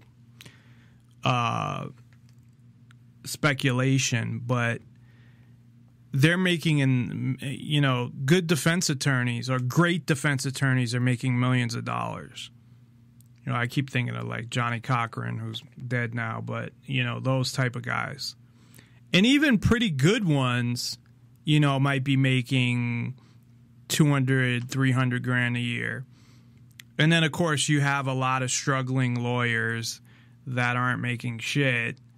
So for every lawyer that's really successful, you probably got, 3 or 4 that are not. But that's where it's, hey, why don't I run for the local judge? Like the fucking judge that I had to deal with, the piece of shit, who I think, did I miss his reelection? I think he's up for reelection this year. and I can picture his fucking goofy ass face, but I can't think of his name right now. Anyway, you know, he's a piece of fucking shit. But for a job like that, he's a judge in the city court. The only criminal he deals with is minor misdemeanors, and then deals with, I think, family stuff, and I don't know. He deals with a whole bunch of shit, but it's like all minor. You know, it's like a low judge position. So you're going to tell me that if you were a good lawyer that could make, and I can find out what he makes because it's all Transparency Nevada shows the salaries. I think I did. I think it was like 60 grand. I think he made, because I remember him, I believe, making less than me. And, you know, even my lawyer, who didn't do a very good job, obviously, because I would have got off. And this is for the obstruction of an officer, where I got ripped out of my car for no reason and thrown on the ground. I got bruises all over me. Well, ripped out of my car just because I questioned why I was being asked to get out of my car. So obviously this guy can't make it as a lawyer, so he ran as a judge and won. So that's really what fucking judges are anyway. So anyway, the girl, once she said she didn't, her mother said that they wouldn't hire a lawyer, they were going to get something in the mail. And I guess it took a long time. They finally got something in the mail. And then she went to court, and they thought it was going to be like community, like she was going to plead guilty to some bullshit charge, and she was going to get community service and, you know, probation or something like that. She ends up going to jail. Going to, I don't know if she went to the camp or the actual jail, and I believe it was for like 3 or 4 months. I mean, all these people that they showed, and I'm sure in the documentary they went through a bunch of the cases of people that were willing to talk about it. And some of them went for years. Because they'd show the initial date, and then they'd show the get out date, and I'm like, what the fuck? There was one kid who, and this really fucked up his life, because later he got into drugs and whatever, but he had a bike that they claim was stolen. His parents gave it to him, and they had bought it from a relative, and they arrested his parents as well. They never actually said what happened with his parents. But if the parents admit that they gave the bike to him, I don't see why they wouldn't let him go there. But, of course, he went to jail, and he went for a while. There was another kid. So this is really fucked up too. And before I move forward, getting back to the cop, that cop, once they said that they weren't going to hire a lawyer, changed his tune, where he was saying he was going to come and pick her up and arrest her right there. Obviously, he knew to do that. So he obviously had something going on with the judge at that point where, you know, he was doing what the judge says. Because think about it. The judge, they say they're not going to hire a lawyer, and then he says, oh, well, I don't have to pick you up now? Did he come up with that on his own? Like, why would you just say that? So obviously, and of course, they never went after any of the cops, but obviously, he was in on something. Now, whether he knew that the judge was getting money or what, or the judge had just told him, hey, it's easier, you know, whatever, to prosecute these cases, and we need to keep the jails full, and, you know, here, I'll give you $100 if, you know, whatever. I don't know. But obviously the cops are corrupt in this situation as well. So the last specific case I'm going to talk about, because we're running out of time, I definitely got to go at 10, is there was a kid who got into trouble a few times, but the initial time he had never gotten in trouble. And I think because of this, he was very resentful, and then I believe he did actually get in trouble, but he was a wrestler. And this is really sad, and at the same time, the parents really pissed me off, and they did something, and you'll see why when I get to this part of what happened, or the mother, because I think she kind of blames herself. So the father couldn't find the kid. He was friends with some cops. So, and I believe he told the mother he was doing this. And I guess he skipped school or something and went to, he might have not have skipped school. He might have just been there. But I think he did. I think he skipped school and went to a drinking party, they called it. So, skipped school, went to a party, and to drink. Which, whatever. He was in high school. You know, I don't think it's a big deal. If you did that every day, yeah, but...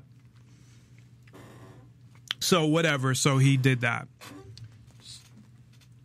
So, what the father did, the fuckhead that he was, he asked the cops to plant, like, a pipe on him. Like some drug paraphernalia. Because it must have been illegal there. At least at the time. I don't know if... I know Tommy Chong went to jail for... really to save his son from going to jail. But for bongs, selling bongs, this is ridiculous. But anyway, I don't know if they're still illegal now because of all the legalized marijuana. But at the time, I guess they were. So they had the cops plant a pipe on him because the parents thought that, oh, well, you know, if he gets arrested, it will be a little slap on the wrist and, you know, it might straighten him out. And that sounds like something my father would say, to be honest. And this is a mentality of fucking fucked up parents. This is just, to me, fucked up on so many levels. And I talk about how important it is to bring your kids up following peaceful parenting and non-discipline and all of these things. Because otherwise your kids grow up essentially ready for the state to take over as their new parent, which the state is partially their parent during that whole time anyway. So they did that. The fucking cops, first of all, planted a pipe on them. So they were corrupt. And he ends up in that judge's fucking court and ends up going to jail.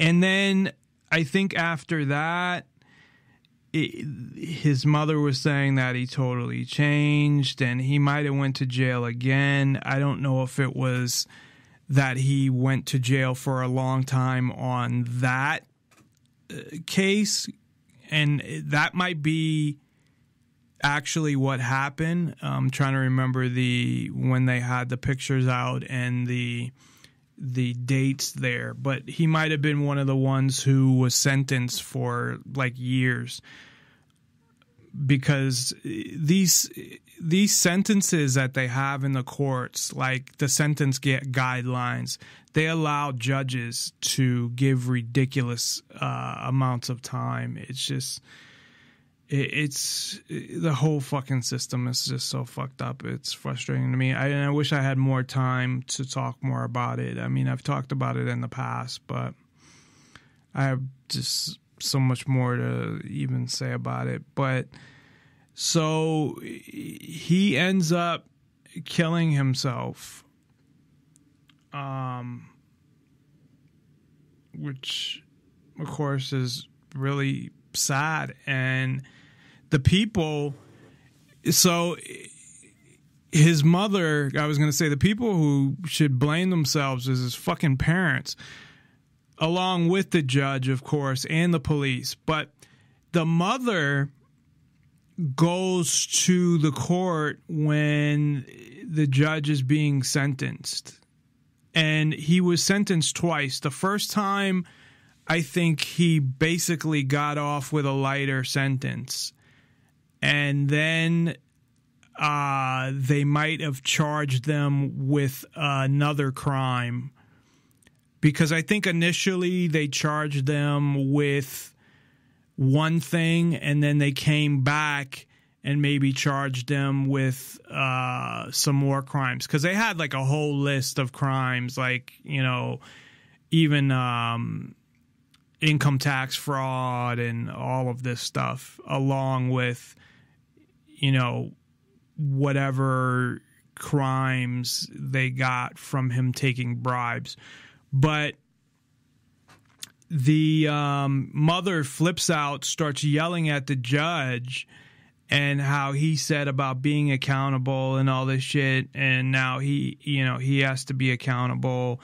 And, you know, I was thinking, I didn't realize at the time that was the same mother. But then after, I was thinking that she blames herself.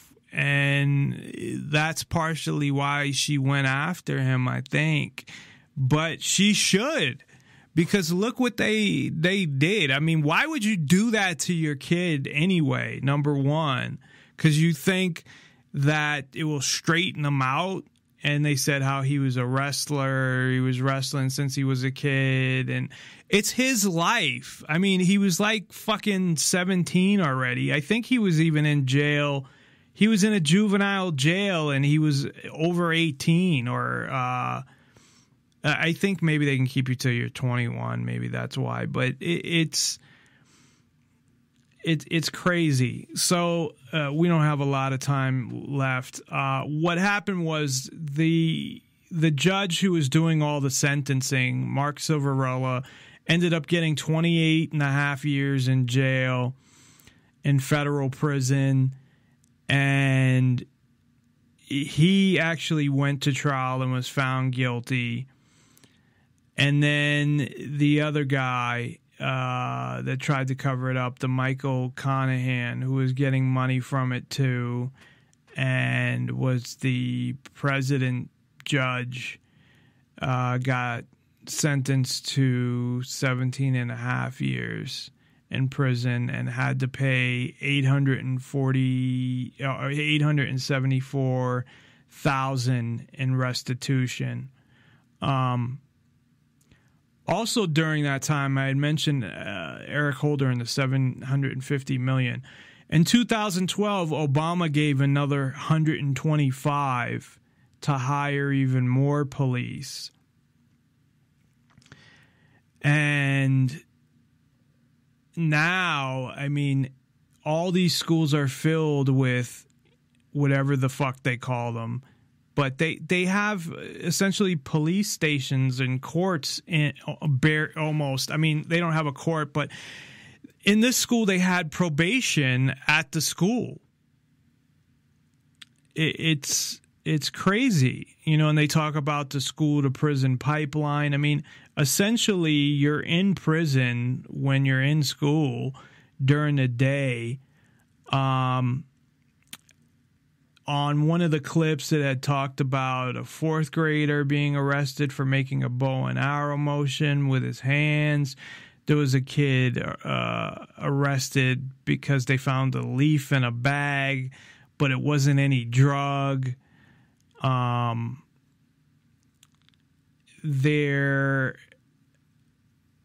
was a story in Minnesota that I had posted earlier today that I wanted to mention real briefly, and that's probably all the time we're going to have left, unfortunately. But in Minnesota, they have cameras. First, you have like a card to enter. They have cameras, 40 security guards. This is in St. Paul, I guess Minneapolis, St. Paul, the Twin Cities. 40 security guards, 10 police patrolling the halls. And I don't know why people don't just pull their kids right out of school. I don't get it. And I know people have not two jobs, but both parents work.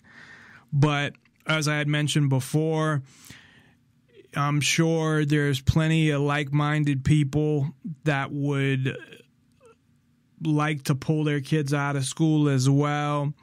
And you come up with a plan, get a group together, and, you know, maybe some of you work different hours, or you can hook up with somebody who is a stay-at-home wife, and everybody else can chip in to pay her. You know, you figure it out. And it's getting out of hand. Kids are just getting brainwashed. They're ending up in jail. A lot of them actually are. Not necessarily jail like to this extreme with this guy, but they are getting arrested for ridiculous things that happen in school. So they get fingerprinted. They get that on file. And they get a record, although, you know, juvenile record isn't a big deal, but don't think that judges don't have access to it, because they do. Because I thought it was totally sealed, and then they pulled it out later after I wasn't a juvenile anymore. We'll just put it that way, and that was crazy. And I don't even consider it. It's not my record. It's the record that the fucking government holds on me. But it's ridiculous. The whole system is ridiculous, and there are no checks and balances. There is no freedom. And I don't mean to be negative and sit here and make people sad or whatever. I mean, there's things you can do to make things better, but I don't know how long that's going to last. I really don't. You see all the technology and all of this stuff, and you realize that the government can get away with whatever they want. They can kill you and, you know, get away with it like it's nothing. And there's no checks and balances when it comes to the people. The people, that bullshit that people say, well, we are the government. No, we're not. But I don't know. One of the things, though, that people can do, and they don't even have to violate the law to do it, is take your kids out of school.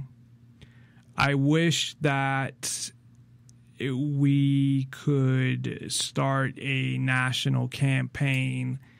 Obviously, you know, I'm not well known enough, not even close, but to homeschool and to pull all your kids out of school, you know, and have group homeschools. Like I said, everybody in a neighborhood get together, or it doesn't have to be a neighborhood because you probably want more like-minded people. You want to teach your kids the similar things.